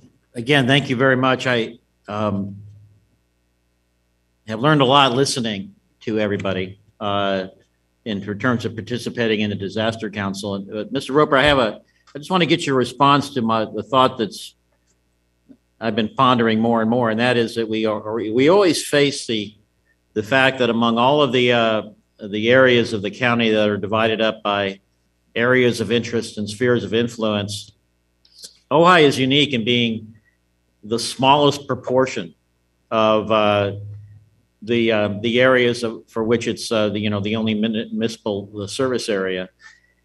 And I'm just wondering your thought on down the road, after we do what we can as a city in a few square miles, 4.2 or something like that, when we're starting to get into, like you say, regional fuel reduction processes, dealing with mitigation on really an area of interest or valley-wide level, at some point we may need to think about a district, forming a open space management district that would include fire mitigation and funded possibly by parcel tax and or sales tax, something that is broad-based.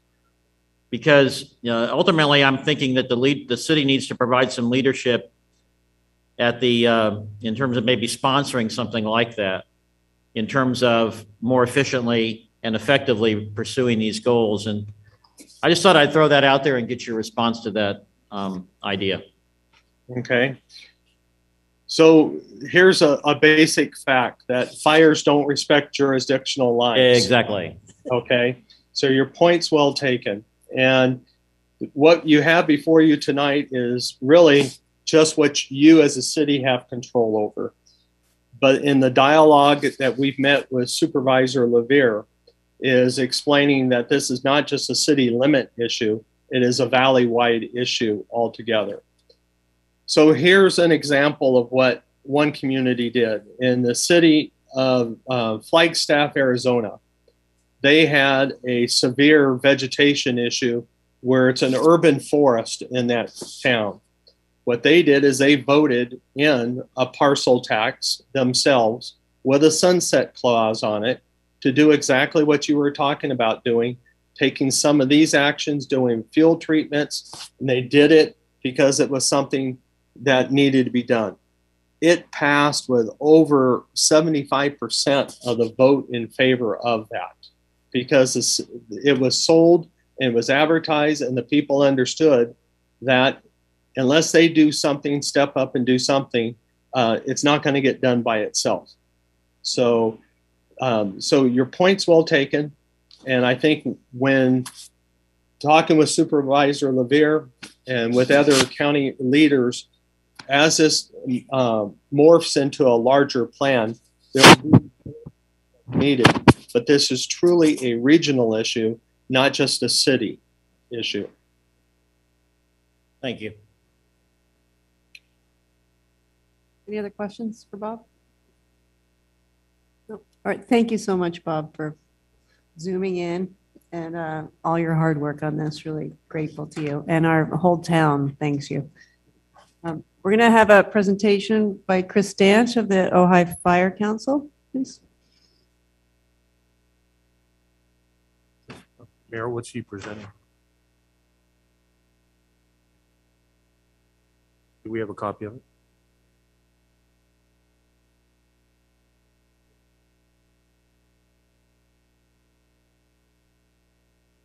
Let's switch this damn thing. Is it on now? Okay. Yeah. I'm actually not presenting anything in terms of a PowerPoint or anything like that, so there's nothing to share with the council at this time. I actually had prepared a PowerPoint for tonight, and I decided after some thought and discussion with many people, including the city manager, that was not what I wanted to do tonight. So I'm not here to talk about the merits or the not merits of the plan that's been proposed. There's many elements in there that are really good, and we actually are working on many of those elements right now through the grant work that we're doing based upon our almost 2 years of study and gap analysis of what has to happen, not just within the city limits, but within the entire area that affects this valley, which is roughly the area plan under OVMAC. So I think the thing that has to happen is that much of this, it has to be community driven and community based and community focused.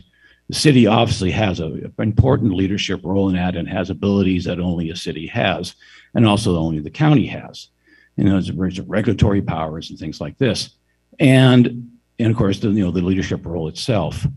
But a lot of this is requiring a lot of effort that extends far beyond the city limits and delves into a wide range of relationships and partnerships that have been built up. And you need a community-based organization to work with all those different elements. And of course, there is no better community-based organization in the Ojai Valley than the Ojai Valley Fire Safe Council after 20 plus years of doing this and spending millions of dollars and engaging thousands of hours of people to get this done.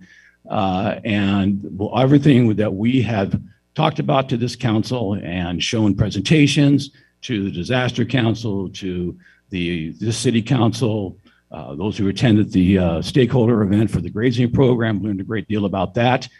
Everything is based upon this very substantial foundation that has been built for the Ojai Valley Fire Safe Council by its previous leadership.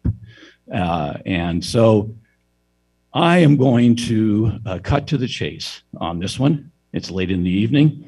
And that is that we would like to propose that the city council direct the city manager to work with the Ojai Valley Fire Safe Council to put together a contract proposal about how we can work with the city. You've already allocated $50,000, and that being left where it is, you can rest with assurance that that's going to be well spent. Right now, it's actually set aside as the match for a grant pending on a local CWPP. or community wildfire protection plan. One thing I did learn in the grant work that I did the last 2 years is that if you don't have a local CWPP, you can kiss a lot of this, any chance of getting this funding goodbye, because it's really based on that. So that's now become a focus. Now the roadmap that you've all heard about through prior presentations that I have made is going to make for a very robust local CWPP. And the funding that's being sought right now is really to update the very hazard analysis to a finer degree. That's in addition to the CAL FIRE grant that's pending. We'll know in about the end of August whether that happens. That dives very deeply into issues of structural hardening, fine scale risk mapping, evacuation assessments that, you know, were identified by our planning work that we did for 1.5 years and the gap analysis that we performed. So the idea of this contract is to look to see how can we best work together. The city's strengths, our strengths as a council, the depth of the partnerships and relationships we built. A good example is the grazing program, right? What you see in the grazing program is a tip of an iceberg. I encourage people, if they would like, I can send them a link when it comes live, of a webinar we just gave to the California Range Management Advisory Committee. It was 2 hours, 1 hour presentation, 1 hour live Q&A. To give you more of the depth of what that program represents and the brain trust behind it, coming from all over the country, quite frankly. So that's what a community-based organization is. It's well established and well experienced brings to the table. So that is my request or proposal for tonight, is that you direct the city manager to engage in working with the Ojai Valley Fire Safety Council to come back to you with a proposal on how we can work together, where there is a scope of work, there is deliverables, there's milestones, there's metrics in there that we can do. And that's the way we can start to approach a very complex matter that's in front of us, and that is all interrelated. You know, hardening goes with, you know, evacuation goes with communications, all these things we have taken a long, hard look at based on years of experience and working with Ventura County Fire Protection District, Ventura County OES. These are all formal collaborators in these things that we're putting out. This isn't something we're doing in isolation. This is where, you know, Pat, we have commitments of staff time and resources on these various grants from these various organizations.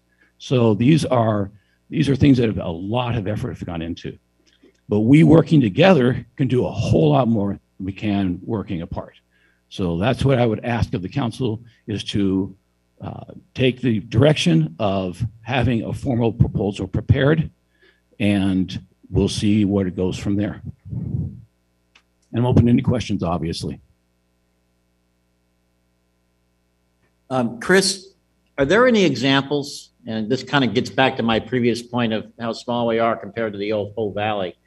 Are there any examples of where fire safe councils are funded by contract, both by municipalities and the county unincorporated areas surrounding them? You know, whereas the county and the city working together to fund fire safe council activities? Does that happen anywhere? Any example of that? I have not seen any examples of that. I have seen consortiums like we've formed for the CAL FIRE grant, right, that combines both public agencies and fire safe councils and RCDs for that matter. Right. So we've seen that.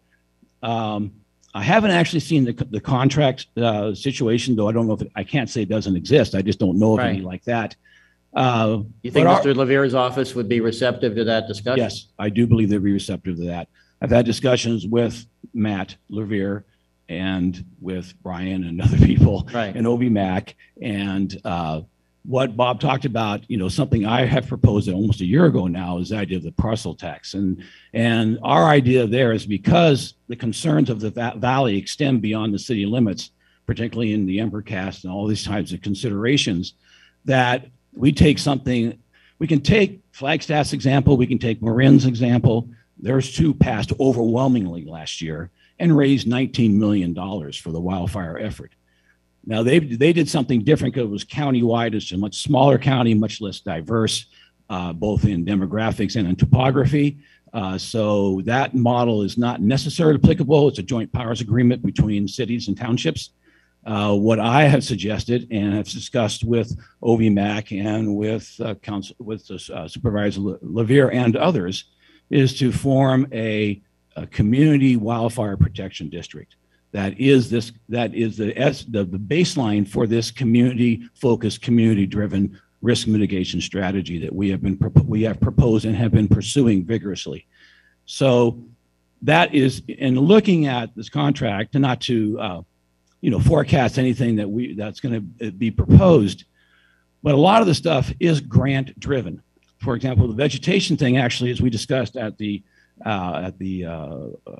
Building Appeals Board last night, that funding is actually becoming more difficult to get, even though the talk is out there. But for people located in the Chaparral Wooey, it's not quite the same. And if you ever go through a CAL FIRE application, you can see the bias in there about where they want to go. And structural hardening is a complicated long-term process to deal with, to make it of a consistency and scale required to make a difference. And I'm sorry to say that voluntary compliance has never proven to be enough to do that. It's like you harden your house and people next door don't, and your place burns down because theirs catches on fire first. So it's a very complex matter. It's all tied to insurance incentives, regulatory matters. I've been involved for 2 years in an insurance work group that's in the state, including the insurance commissioner sitting there, or the deputy. And it's a deep dive to try to get into that and try to find. There are home certification programs that in certain communities that one or more insurers is bought into. It's a long process to get them there. For example, in our CAL FIRE grant, if we get that, we'll pursue other funding for that, but that's what's in front of us right now. And that's almost $1 million of Ojai specific matters in that grant. Chris, right here. Chris. What's that? Right here. Mayor, you've given us. I could go on and on, obviously. I'm sorry. That's why I'm willing to say I enjoy the thought of bringing you into the discussion further. And I think when we start deliberating, that might be something that we look at, but we got to get to that point of deliberating. So thank you for your input. Again, every time you speak, we learn. I do have a question though. Okay. Chris, have you run your request by Bob Roper? Well, we've shared the roadmap. I didn't actually, I had this thought last year. This is where I wanted to go, but we lost a year, and it's been a recovery from that to even begin to have a discussion. And certainly, while the city was I know it's not recovered, but it was in dire straits, and there's no use having that kind of discussion at that point. So I have not run it by anybody, except I've made it public in what I would like to do, and what the Fire Safe Council would like to do. So, but right now, in order for you guys to deliberate, I think you need to have a formal proposal in front of you. And that's something that has to be jointly developed, because it's how we work together that's going to make the difference. Okay, thank you. Does that make sense? Yes, Okay, thanks. thank you. Gail, any public comments on this on Zoom? None on Zoom. Okay, thanks. All right, thank you. All right, Thanks, thank Chris. you. All right, ready for discussion? Go ahead, Brandon. Well, so Mayor, I think the report is excellent. I think there's a lot of information being provided. I see a lot of redundancies in it. It seems like the city manager would be doing or is already doing. I'm thinking maybe we take this report back instead of going line by line right now. Maybe we review it individually and then submit it back to the city manager, and then we put this back on the agenda for further discussion. This evaluating a position or to hire a contractor, I think that's specifically what Chris is talking to. Seems like he has an expertise into it. Seems like the city manager needs to investigate that a little further. You brought up Bob Roper, who's obviously brings a lot to the table with his expertise. But again, he's an advisor to us. So again, having a little more input with him, maybe having him and Chris and the city manager in the same room to flush this out a little deeper would be beneficial. I think, again, what Chris said about hardening our buildings, I think that's something that we need to direct BAB to, and BAB just needs to accept the responsibility of it.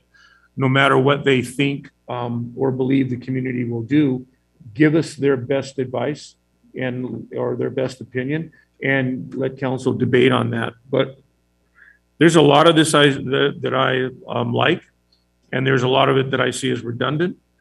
And again, to me, the biggest concern I have in most of this is we're always footing the bill, and that we don't have a mechanism in here how to involve the county or even outside agencies. We don't have a grant writer with the city, which we've been pushing for years, but we don't have one. So again, those are things that I think have to be fleshed out before we take this any further. That's my suggestion.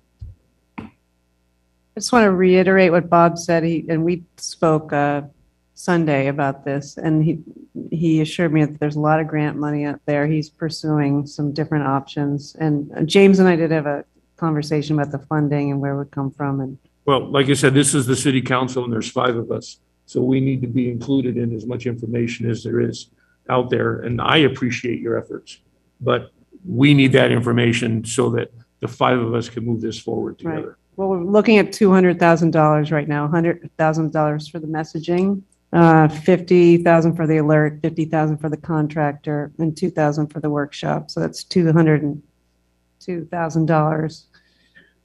And again, I don't think there's anyone on the council right now that would say no to it. If we had it, we don't have it. So how can we figure out how to get it? James, do you have any insight at this point? As far as the, so we came up with those cost estimates. I think those are fairly realistic. We had identified in the staff report that if the city council were to adopt it, that we would recommend coming back with a funding plan that would identify where that funding would come from and then some more detail on what exactly those costs are. But so that's something we could do. We could either look at if the plan is adopted, or if we can bring that back with more information if that's requested by council. So. And James, in terms of the contractor, would you prefer to hire a contractor, or would you prefer to hire a staff member, and that would be part of the person's job? Yeah, so I know we talked about at Disaster Council those options. I don't think that our city has enough tasks related to this to have a full-time staff person. I think it wouldn't be a wise use of our funding, limited funds to do that. So I would suggest if we were to choose one of those, it would be a contractor. So we're being asked to consider adoption. Adopting, yeah. The draft or other comments? I'm trying to follow this. Councilperson Haney, I think that what I'm hearing from you is you're fine with this in principle, but want to further vet it in terms of funding support? Yes. Possibilities? Yeah, that and let's get the players who I know they're part of the mayors and the council that you two, the resiliency council that you two are on. So you two are privileged to a lot of information that the other 3 of us aren't. The disaster council. Right, and that's what I'm trying to say is we need more of that information that will help us understand the foundation of these 13 requests. That's all I'm asking for. You know, I noticed that the recommendation is to consider adoption of the draft Ojai Wildlife Resiliency Plan, which is really what you're saying is that we maybe we have make a motion that we adopt the principle, the draft Ojai Wildlife Resiliency Plan, subject to further vetting and funding possibilities. Yeah, I think that's a good start, and I also think that we need to right off the bat send the Adopt a Home hardening and building code updates and consider adopting some guidelines. I think we don't need to wait for staff to come back. I think we can direct staff to communicate to the Building Appeals Board to start on it. We met last night, and they cultivated a list, and so they are meeting, I believe, in 2 weeks to finalize that. The idea, I think, it was to come back in early September to finalize it. So yeah. Okay, well, we have a motion. I have a comment. Okay. Already had Randy Kim. I have a few comments. First of all, we've got to stop. We can't just imagine that the only disaster that's going to happen is fire. Like, this is called the disaster council. This is about fire, fire, fire, fire. We're all going to end up putting all our eggs in one basket and have an earthquake. We've got to remember that emergency preparedness is not about one particular type of disaster. It just happens to be the one that's most acute and probably the most probable, but by far not the only one that's likely.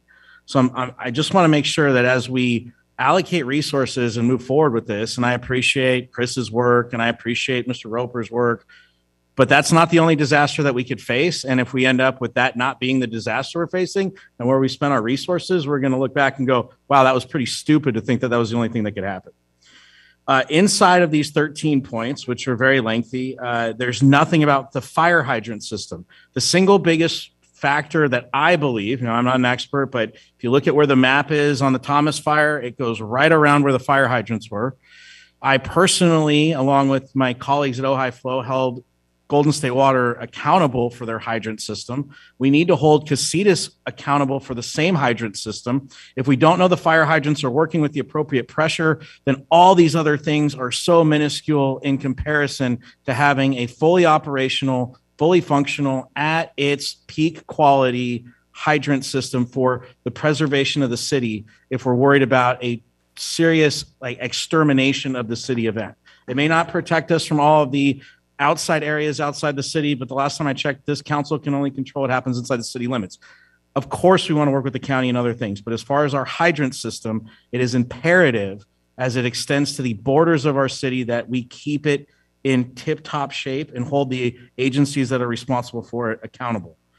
Additionally, I don't see any need whatsoever for a contractor. The problem with the contractor is maybe we roll the dice and get lucky at the time of an emergency, but if that contractor isn't physically here, then we have procured someone to help us assist in a situation where we can't even reasonably ask them to be present.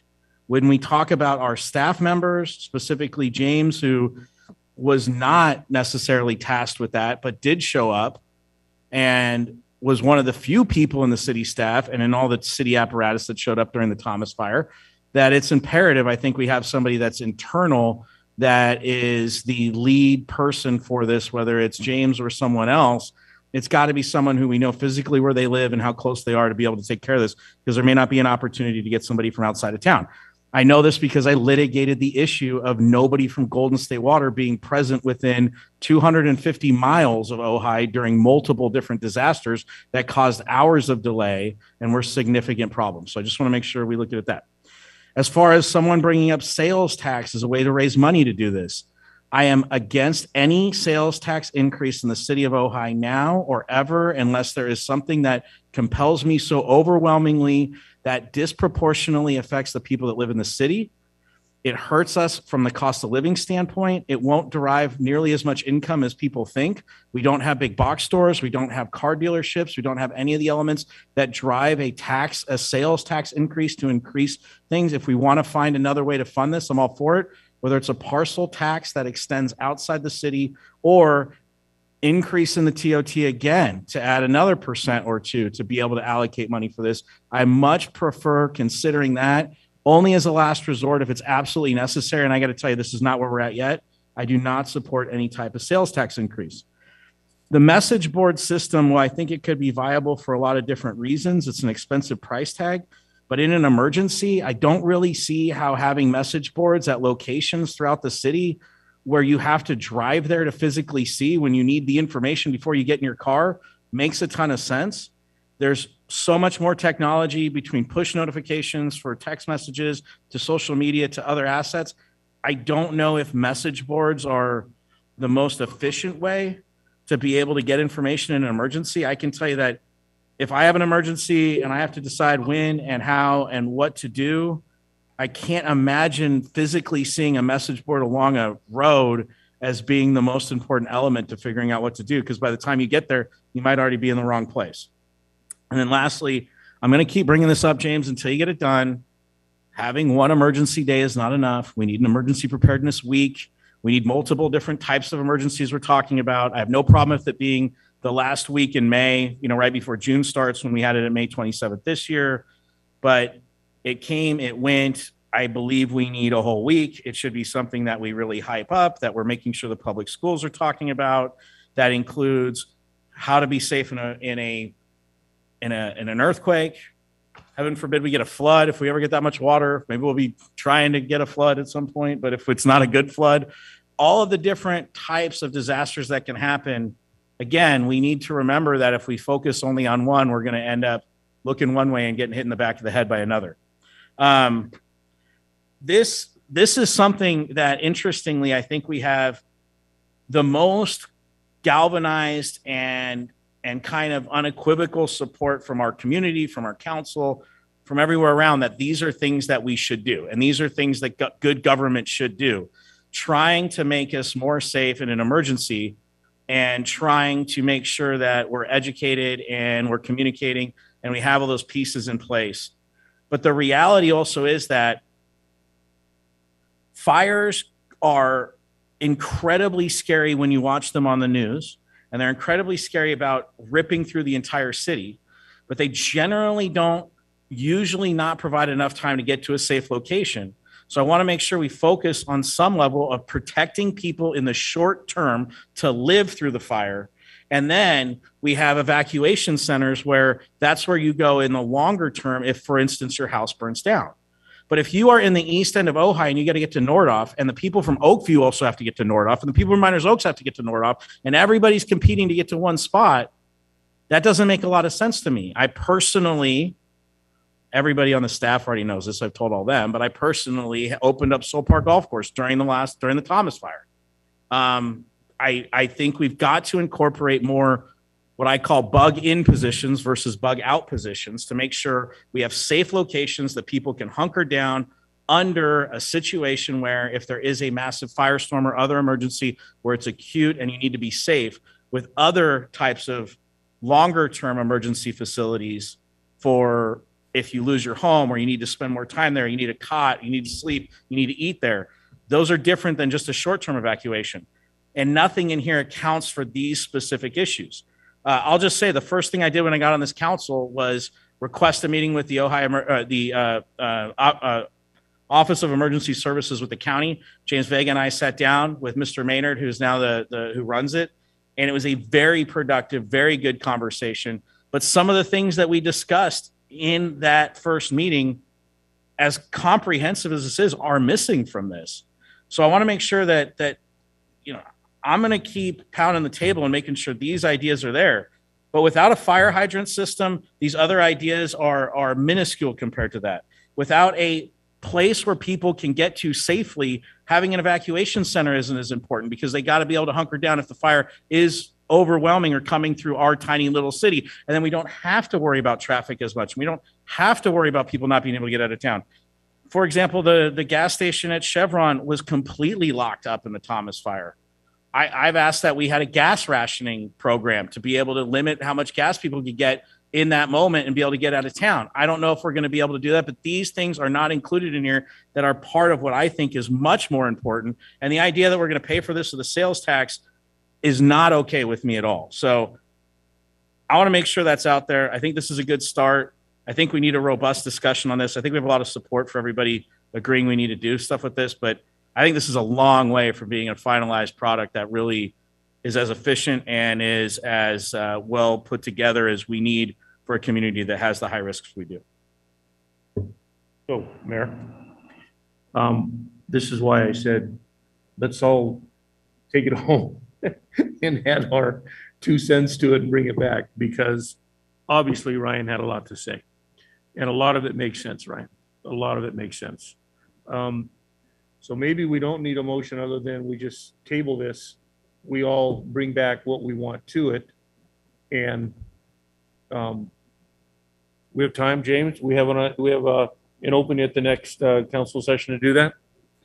Because after listening to all the things that Ryan said, I'm sure we all have a little more information we'd like to add. What about we adopt this and then add to it? If it's mostly there, and you brought up some really good points, Ryan, we can continue. We do have the chair of the California Fire Safe Council drafting this. So, I mean, there's a lot of great material there, and he's the retired county chief. So I feel that we can all trust that. Let me finish my sentence, please. We can all trust that we're on the right track. And of course, it's a work in progress. So I would advocate that we. Well, I don't know what we're adopting there. That's the problem. We're not, after listening to each one of us speak, we all have more to add to this. So we're adopting something that doesn't necessarily at this moment need to be adopted. That's, I guess, what I'm saying. I'm not saying that the work isn't great, and I'm not saying that we're grateful for the time and effort, but at this point, it just seems like there's a lot more that we can add to this to make it better than what it is in this moment. And maybe even take it back to your council and let you guys digest some of the notes that you're going to receive from us. And so. Well, is Bob Roper listening to this discussion? And if he isn't, let's ask him to. Are you still here, Bob? Yes, I'm still. I'm going to make, Mayor, if I can, I'm going to make a motion. Oh, there he is. Nope. Seconded. No. Never mind. Mine died for lack of a second. Yeah. Go ahead, Randy. So I'm going to make a motion that we table this and that we bring it back and that each council member add to this list and send it to James and then have James compile it and forward it to us in preparation for the next council meeting. Would you consider modifying that as a friendly amendment to continue to a time certain rather than tabling, that we continue to a time certain? Yeah, I'd go as far, Bill, as say we should do this at the next meeting. I mean, Yeah. don't get me wrong. I think this is Yeah. as important and as supported and as imperative as anything we do. I would be, barring James saying a 2-week turnaround time is too quick, which I'll defer to him. But I would not only a time certain, I'd say as soon as possible. Right. And I do appreciate all the work here. I think it's there was when I came into office, I asked Mr. McClary for a meeting with Office of Emergency Services. He didn't provide. As soon as James got in office, within a week, we sat down and had a meeting. And it was clear to me that the lessons learned in the Thomas fire were not communicated back to the county. And the county was not adopting some of those things, whether they weren't listening, whether we weren't telling them, whether there was some lack of cooperation, was unbelievably disturbing to me. So I really appreciate this kicking the door open and saying, we're going to get something done. Mayor, I really appreciate the work you, Mr. Roper, Mr. Daddy, everyone else. I don't mean to skip anybody. I know there's a lot to this, but there are very specific things we learned because we lived through them, not because we are talking about it on paper, what we think is important. And I don't want to approve anything until those things are included. So that's I think why- let's bring it back as soon as possible. How about we continue to the next meeting? We we incorporate all council comments and then we decide what to do from there. I'd say we keep bringing this back at every meeting until it's done. That's what I'm Yeah, saying. I agree with that. So August 24th, we can bring it back. Yeah, we can get it back by August 24th. I would just say that means we'd have to have comments by the end of the week to print it next week. Randy, are you? Some of them you accept received that? tonight. Yeah, I'm in agreement. Some of them you just got. Okay. so. I just need a second. I'll second the amended motion. So Ryan, you can write down all the comments. I'm sorry, Suze, I couldn't hear you. You can do this by the end of the week? Write down all your comments? Yeah, well, I think his comments. In fact, I don't think I said anything here James didn't already know, but I will make sure that whatever deadline he sets for me to have any comments he needs from me, I will make sure it happens. And they're all on video too. Oh man, this is no way. This is not being recorded. Okay, wait, we have a roll call, please, Gail. Mayor Pro Tem Wyrick, Yes. Mayor Sticks, Yes. Councilmember Francina, Yes. Councilmember Haney, Yes. Councilmember Blatz. Yes. Great, excellent, and thank you all for. Thank you. Thank you, Mr. Roper, too, if Yes. you're still there. Thank you, and Everyone thank you, Chris and Wayne. And Chris, and of course, rarely see you, Chris. Thank you as always. What is it? It's 10:15. Can we move on to the general plan? Yes. Okay, good. All right. This is item number 6. Yes. The general plan update, vision and guiding principles statement. Staff report? Thank you. So we'll try to keep this fairly brief. We can get into more detail if desired, but I know it's getting late. So we, as part of the general plan update, we've had a series of workshops, and we took some of the feedback from those workshops and we developed some vision and guiding principles. This is important because it helps guide the remainder of the general plan update. These are the principles by which we kind of structure the rest of the update around. Following all the workshops that we had, we worked with the Planning Commission on kind of fine tuning those statements. We then brought the statement or vision and guiding principles to City Council a couple months back. The City Council asked to get some time to give some feedback and some comments on the statement. So we have, over the summer recess, we prepared an updated version that incorporated the comments that we received from council members. So that updated version is attached, and we are recommending that the City Council review it, provide any feedback, and then adopt it. So that we will then have the completed vision and guiding principles statement that will allow us to continue the general plan update. So with that, if there's any specific questions, both the community development director and I are available to answer those. So. My question is, I didn't find a statement that made sense. I mean, it wasn't, I was looking for a statement that was, complete. And I mean, if you look at the one at the top, the community vision, the sentences don't make sense. They're not. They should. What we did was we reflected the changes.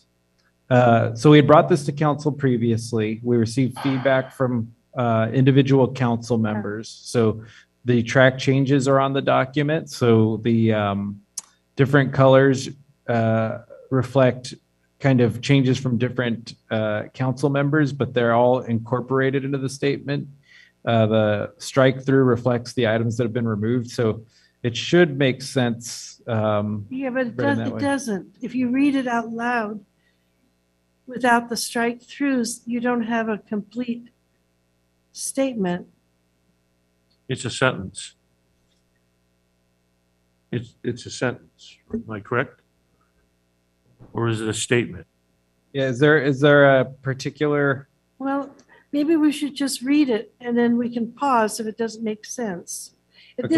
This is the final, right, at the top of the page, the final draft. The attachment A in the packet. So like community vision, it says the community vision summarizes what the community aspires to be in the future. It describes the community's desired character and conditions in the year 2045. What was added is the statement, the Ojai Valley is an internationally recognized community of cultural, artistic, health, and spiritual significance. Surrounded by majestic mountains, open space, and regenerative agriculture, the city of Ojai is an eclectic and diverse small town whose unique character is reflected in its vibrant downtown historic architecture, friendly neighborhoods, and abundant natural beauty. So it should make sense, kind of. Yeah, so far, so good. Okay. Its residents are a mosaic of people of all ages, backgrounds, perspectives, and income levels who respect and celebrate one another's differences and culturally support equal access to services and opportunity. Together, they take pride from embracing the broad principles of sustainability expressed through conservation and restoration of natural and community ecological health, inclusive of aggressively addressing endemic environmental challenges such as climate change. The community's dedicated support for small, locally owned businesses and housing their owners and employees also aspire to support an Ojai Valley economy that prioritizes overall human and ecological needs above all else. Okay. All right. What more would you like? Any other questions for Steph? Are we going to go through every paragraph in this? No. James's resume said he could Um, read. That was impressive. I'm fine with it. I wasn't sure what was meant by culturally support equal access, but if everyone else understands it, it sounds good. Does it make sense? Does what was read make sense to my colleagues, all of it? I'll say yes. Okay. I think the idea, I remember we had comments on this was, I think the term equitable, there were concerns with. And so instead we had said, instead of enjoying equitable access, we said, the intention is to say our culture is to support equal access. That's To services and opportunity. Yeah, right. Okay. We have one public comment on this, Steve Colomay. Thanks for hanging in there, Steve. Here he comes. Yeah. And so my mistake, the sentences were complete. Yeah. Thank you. Sorry, but I think it's Guys are worth reading. really the ones that have been hanging in. Yeah. So thank you. And I'm afraid I'm going to be a little bit of a Debbie Downer in terms of where this document is. And I agree with Councilmember Sousa that it simply doesn't read well.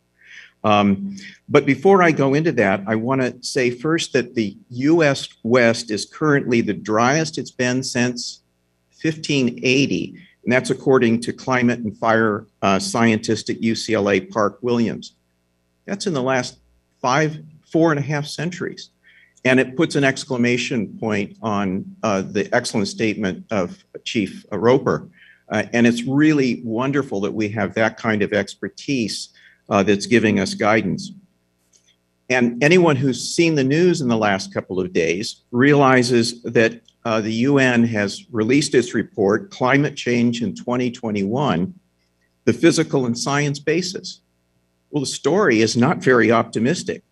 It's the first update in 8 years, and it's the most dramatic in terms of its projections. Changes are accelerating and will simply be getting worse.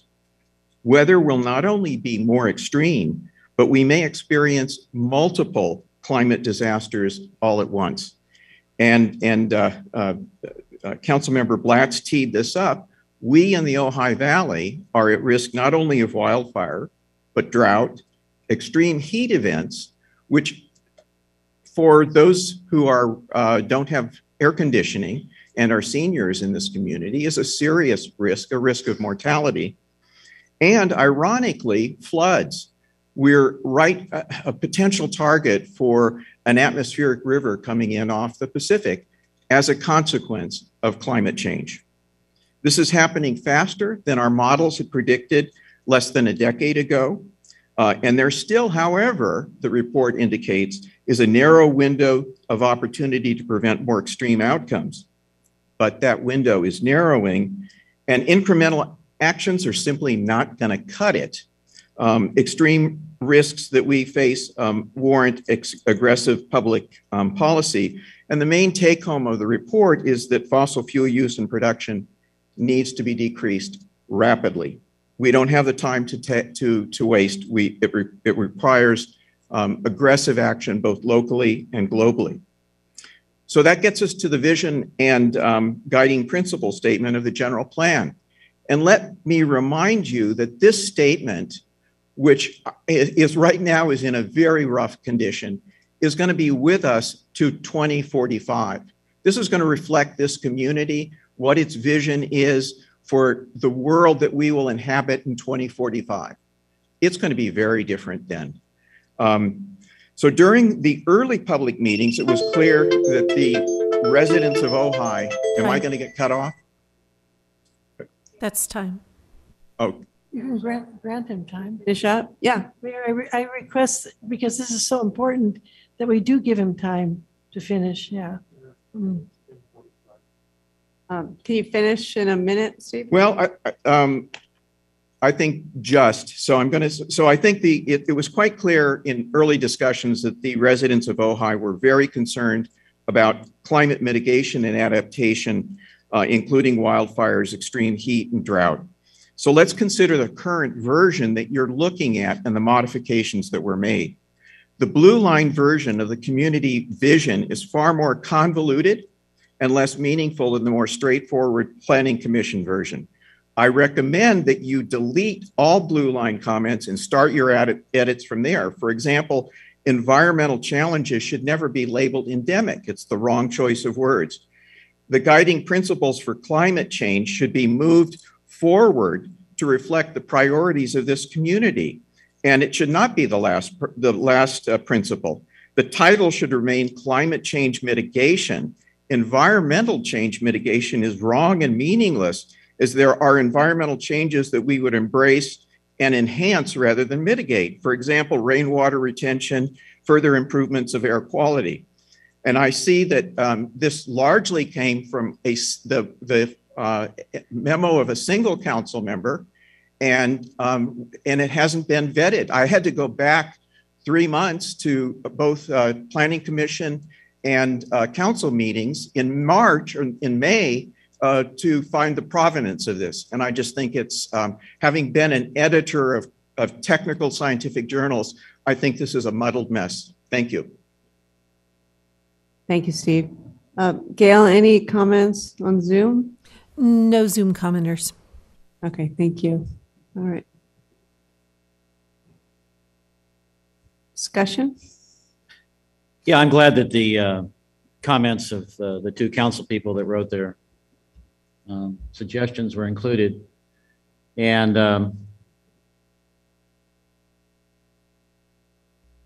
I also have, had a lot of experience in writing these kinds of things. And I think it's important to be precise and visionary over the time period involved, 2045.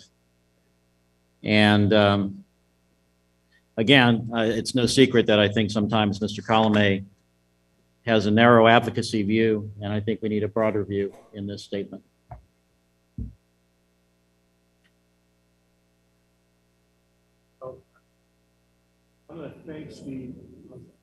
I'm going to thank Steve for his comments. I mean, he's a smart guy, but what I heard was doom and gloom, and that's not what this is about. This is a broad statement of what the vision of the community will look like in 2045. What we respect, what we see, what we are, who we are. So when we get to climate environment or climate challenges or climate, I hear what Steve is saying, and we might reinforce that statement. I'm not necessarily sure where it belongs in the categories at the top, at the bottom, or in the middle. Again, I don't, what Steve is saying needs to be at the top because climate change is the most important thing facing us as a community. So again, I don't necessarily disagree with those statements, but the opening statement I find reads well and is well. And each specific statement here of our guiding principles are what we aspire to be and expect to be in 2045. And I don't know if we want gloom and doom in our general plan. It's a part of what we are. It's something that we're going to have to adjust ourselves to, live with, and mitigate. But I think that I could live with what's presented here tonight.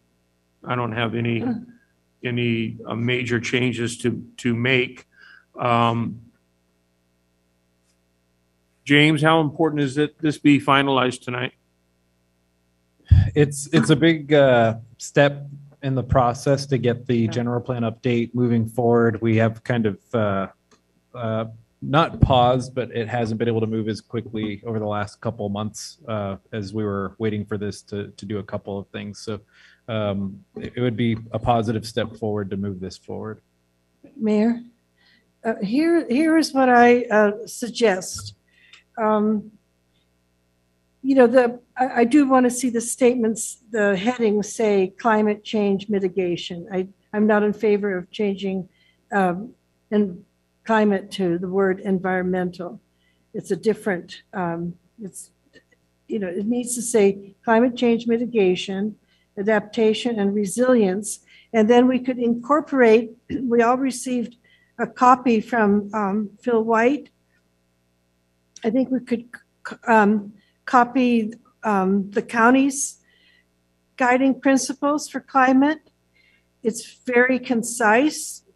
Reduce greenhouse gas emissions to work towards achieving all adopted targets, proactively anticipate and mitigate the impacts of climate change, promote employment opportunities and renewable energy, and reducing greenhouse, gases, and increase resilience to the effects of climate change.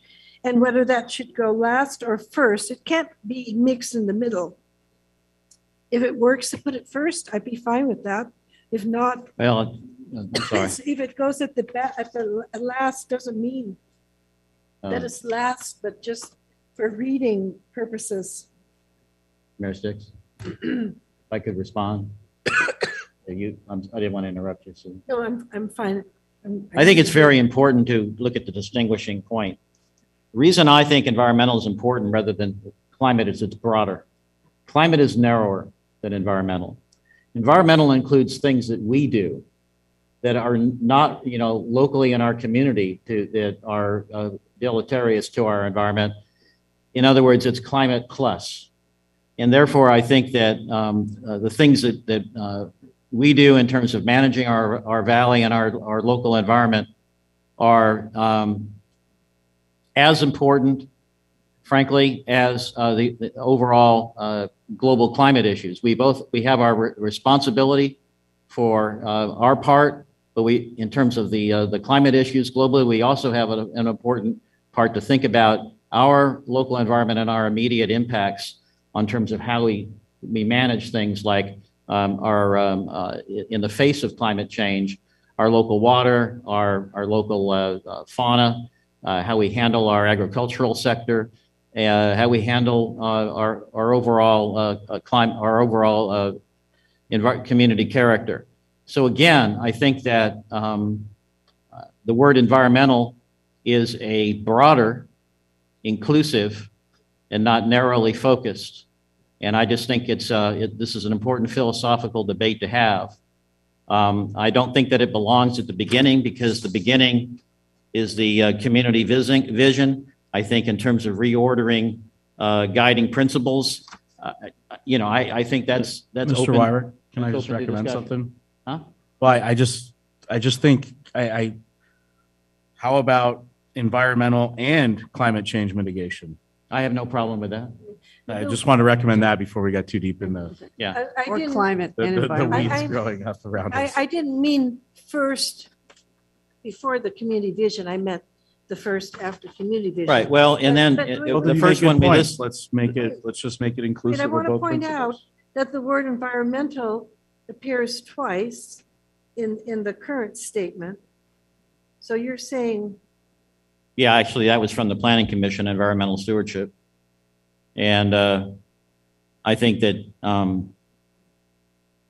and I understand. I'm not hung up on the ordering. Frankly, I think under guiding principles, small town character ought to be first with some of these other ones. And I have no problems with perhaps combining or having environmental stewardship and environmental change environmental and climate change mitigation. Perhaps find a way to combining the two. no, I think the world is burning. I think the hour is late. I think that we need the separate category. I'd agree with you, Susan. We got to get it in there. Yeah. Pardon me, so we're breaking it out now? That's what I just heard. Well, again, I think that it's climate is part of the environment. Well, and we could use what Souza just read from the county. No, I don't want to just replicate county. Well, we can put it in our own words, but it's Yeah. pretty well said. Yeah, I think we need to get climate back in there, mitigation and policy. Well, climate was never eliminated. You notice what was suggested here was devise robust strategies to mitigate and adapt environmental hazards, including those associated with climate change, including wildfires, extreme heat, flooding, and drought. Well, so we can go with Ryan's suggestion, have both? That's what I thought was good. Okay. One other, the word visitation. What? The word visitation, I would return it to tourism. They took out tourism and put in visitation somewhere. Is that what you're talking about? Yeah. Visitation to me seems like. We're discouraging our extraterrestrial neighbors from coming. Well, if we say no visitation. It's usually when you visit a dead body. Wait, too. well, Mayor, before we go. Balanced before we get economy, to Randy. Visitation, let's third line finish down. climate. Okay. Or so that's what we're doing. We're just going to add climate back into climate/environmental change mitigation. I think climate and environmental was what Ryan said. Okay. Yeah, and if we can include it in well, that's the way the title's already written, environmental or just say environmental, or excuse me, sorry, it's not. Climate and environmental change or environmental and climate change mitigation. And then if we wanted to add environmental in front of the second line where it says with climate change, you could say with environmental and climate change. So we're covering both bases to appease everyone's semantic. I'm fine with that. Desires. Well, it has adaptation of environmental hazards, including those associated with climate change. Right, but it could say environmental and climate change, which to our colleagues is very important. Let's do it. All right. I don't think it's going overboard to say both. Got it, James? And then on maintain a viable visitation industry, I did just think that sounded funny. Is that what you were talking about, Mayor? Yeah, I'll explain my thought. I think there's a difference between visitation where people are participating in our community versus the kind of, come and gawk or lick and click tourism. Oh, yeah, I understand what you mean. And so I was trying to capture that probably awkwardly, but nevertheless, I think what we want to encourage is is people participating in our community as Balanced visitors. economy, third line down. Do you know which section is that in the visitation? Under balanced economy. So next to the last one. Okay. And it's the third line down, right after the first word, maintain a viable visitation industry. And so I was just trying to get at the difference in my mind with that suggestion between You didn't want to tourism use and transient visitation. industry? You didn't want Huh? to use transient industry? You didn't want to use transient industry? Well, to me, there's a difference between just people coming in. I think let's put it this way. I like people making a point of trying to, come here every year for our music festival or the tennis tournament. If we How about maintain Ojai as a viable destination for visitors? I That like emphasizes Ojai's educational opportunities. I like that. Okay. Maintain, James, are you listening to me somewhere over there? Got it. Maintains Ojai as a viable destination for visitors. That emphasizes Ojai's educational opportunities. I like that. Thank you. That's better. Yeah. One other, I'm not finding it right. It's Bill, you suggested adding communities' unwavering support for small locally owned businesses and housing their owners and employees. I think that's a tricky statement Okay. about housing people. Where are we now? I can't find it right now. It's but- under That's at the- community the- vision. the Community vision. Okay. Yeah, I had trouble with all that. That's why I asked if the rest of you had trouble with it. Okay. Which one now? Where the So the last sentence on the first section. Oh, yeah. The communities dedicated support for small locally owned businesses and And housing. And their- housing. And maybe it should say providing housing for their owners and employees. Yeah. You don't have to even say owners and employees. Because I think the vision is more about everybody, including Okay. the planet, the trees. You think maybe just delete? Oh, yeah, and- or it could say, and providing housing for all local workers. Yeah.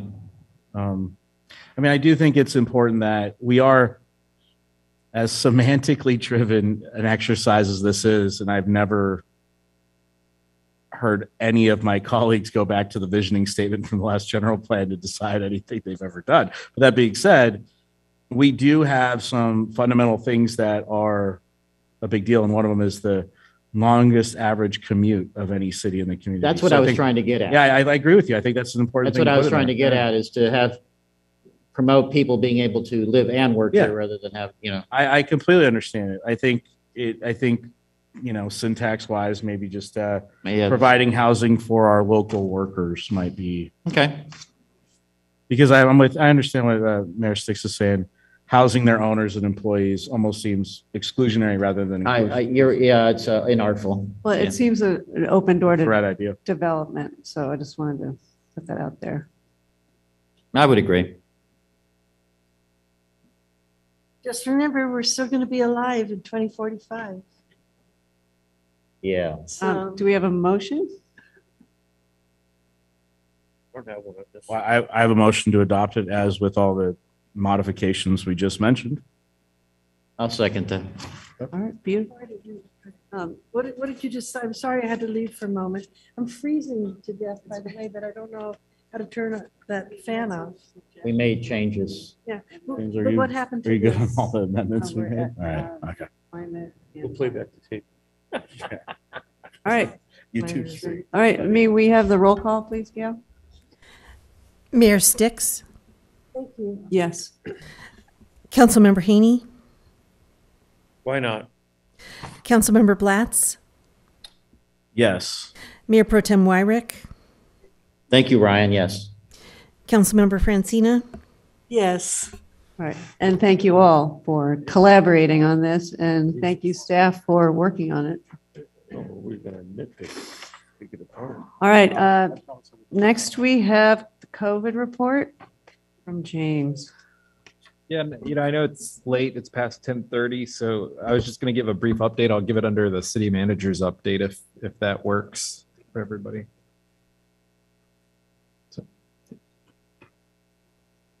Okay, all right, any council member reports? Just one thing is, I hope that we, before we do everything we can, and I know it's another burden on Public Works, but anything we can before Ojai Ave gets all dug up for the CMWD program, that we really make sure Grand is back in good shape, all the striping in place, all the crosswalks properly marked, the paving done up to spec, final inspection, because that's going to be a major diversion route.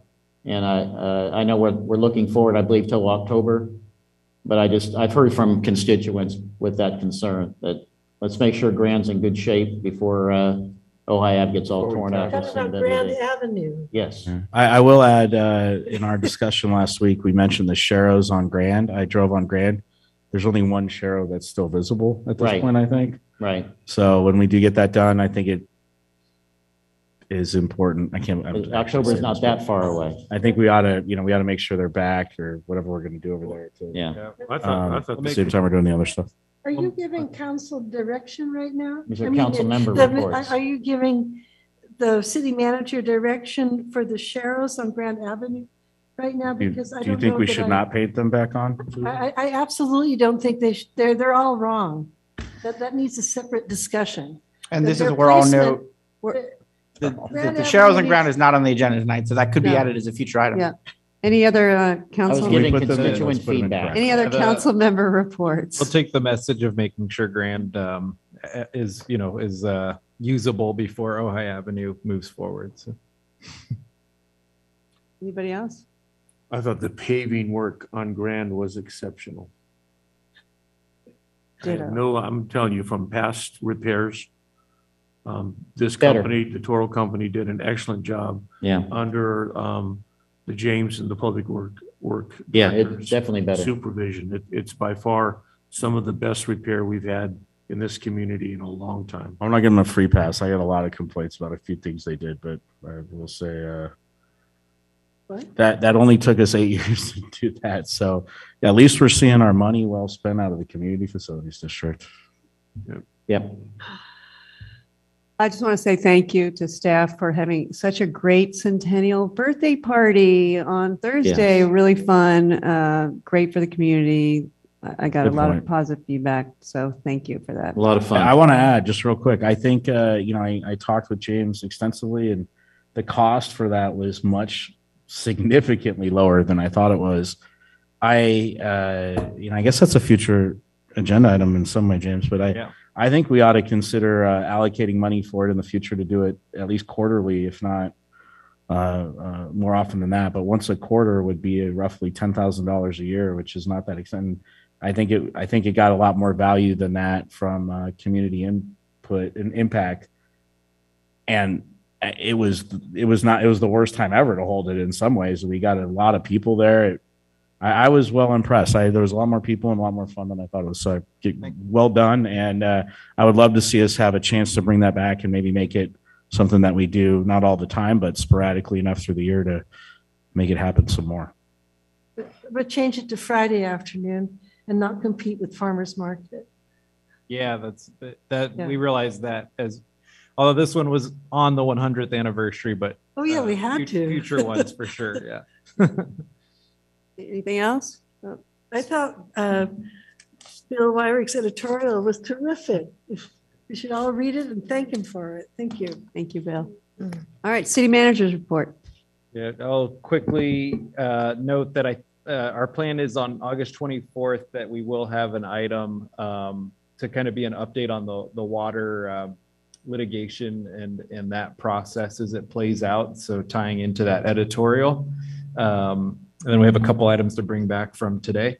But I know we skipped the COVID update, so just a couple quick things on our points related to that. We do have COVID testing Wednesdays and Fridays now. We were able to add Fridays from 9 a.m. to 3 p.m. at Sarzodi Park. I think people are aware, but we are going through a surge across the county, state, and really across the country. And so we're seeing an uptick for us in the number of people that are going and getting tested. Those numbers had dropped to maybe 20 people a week getting tested in Ojai, and those numbers are back up to probably about 75 or so a day across each of those. So we're able to get testing Wednesdays and Fridays from 9 to 3 at Sarzodi. So anybody who wants to get tested locally can do so on those days.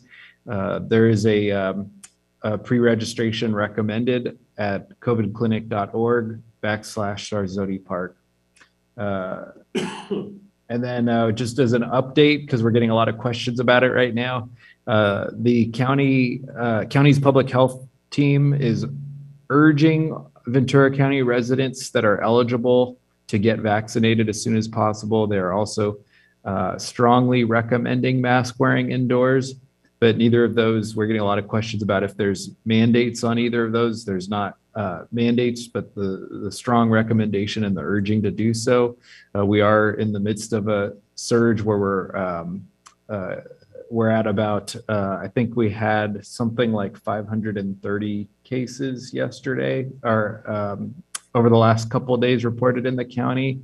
In our zip code, the 93023 zip code, we're seeing an increase to about I think it was 24 cases over the last 14 days, which is a couple a day, but that is an increase from at one point we were, or just a couple weeks ago, we were at 14 cases over 14 days. So that number has gone up too.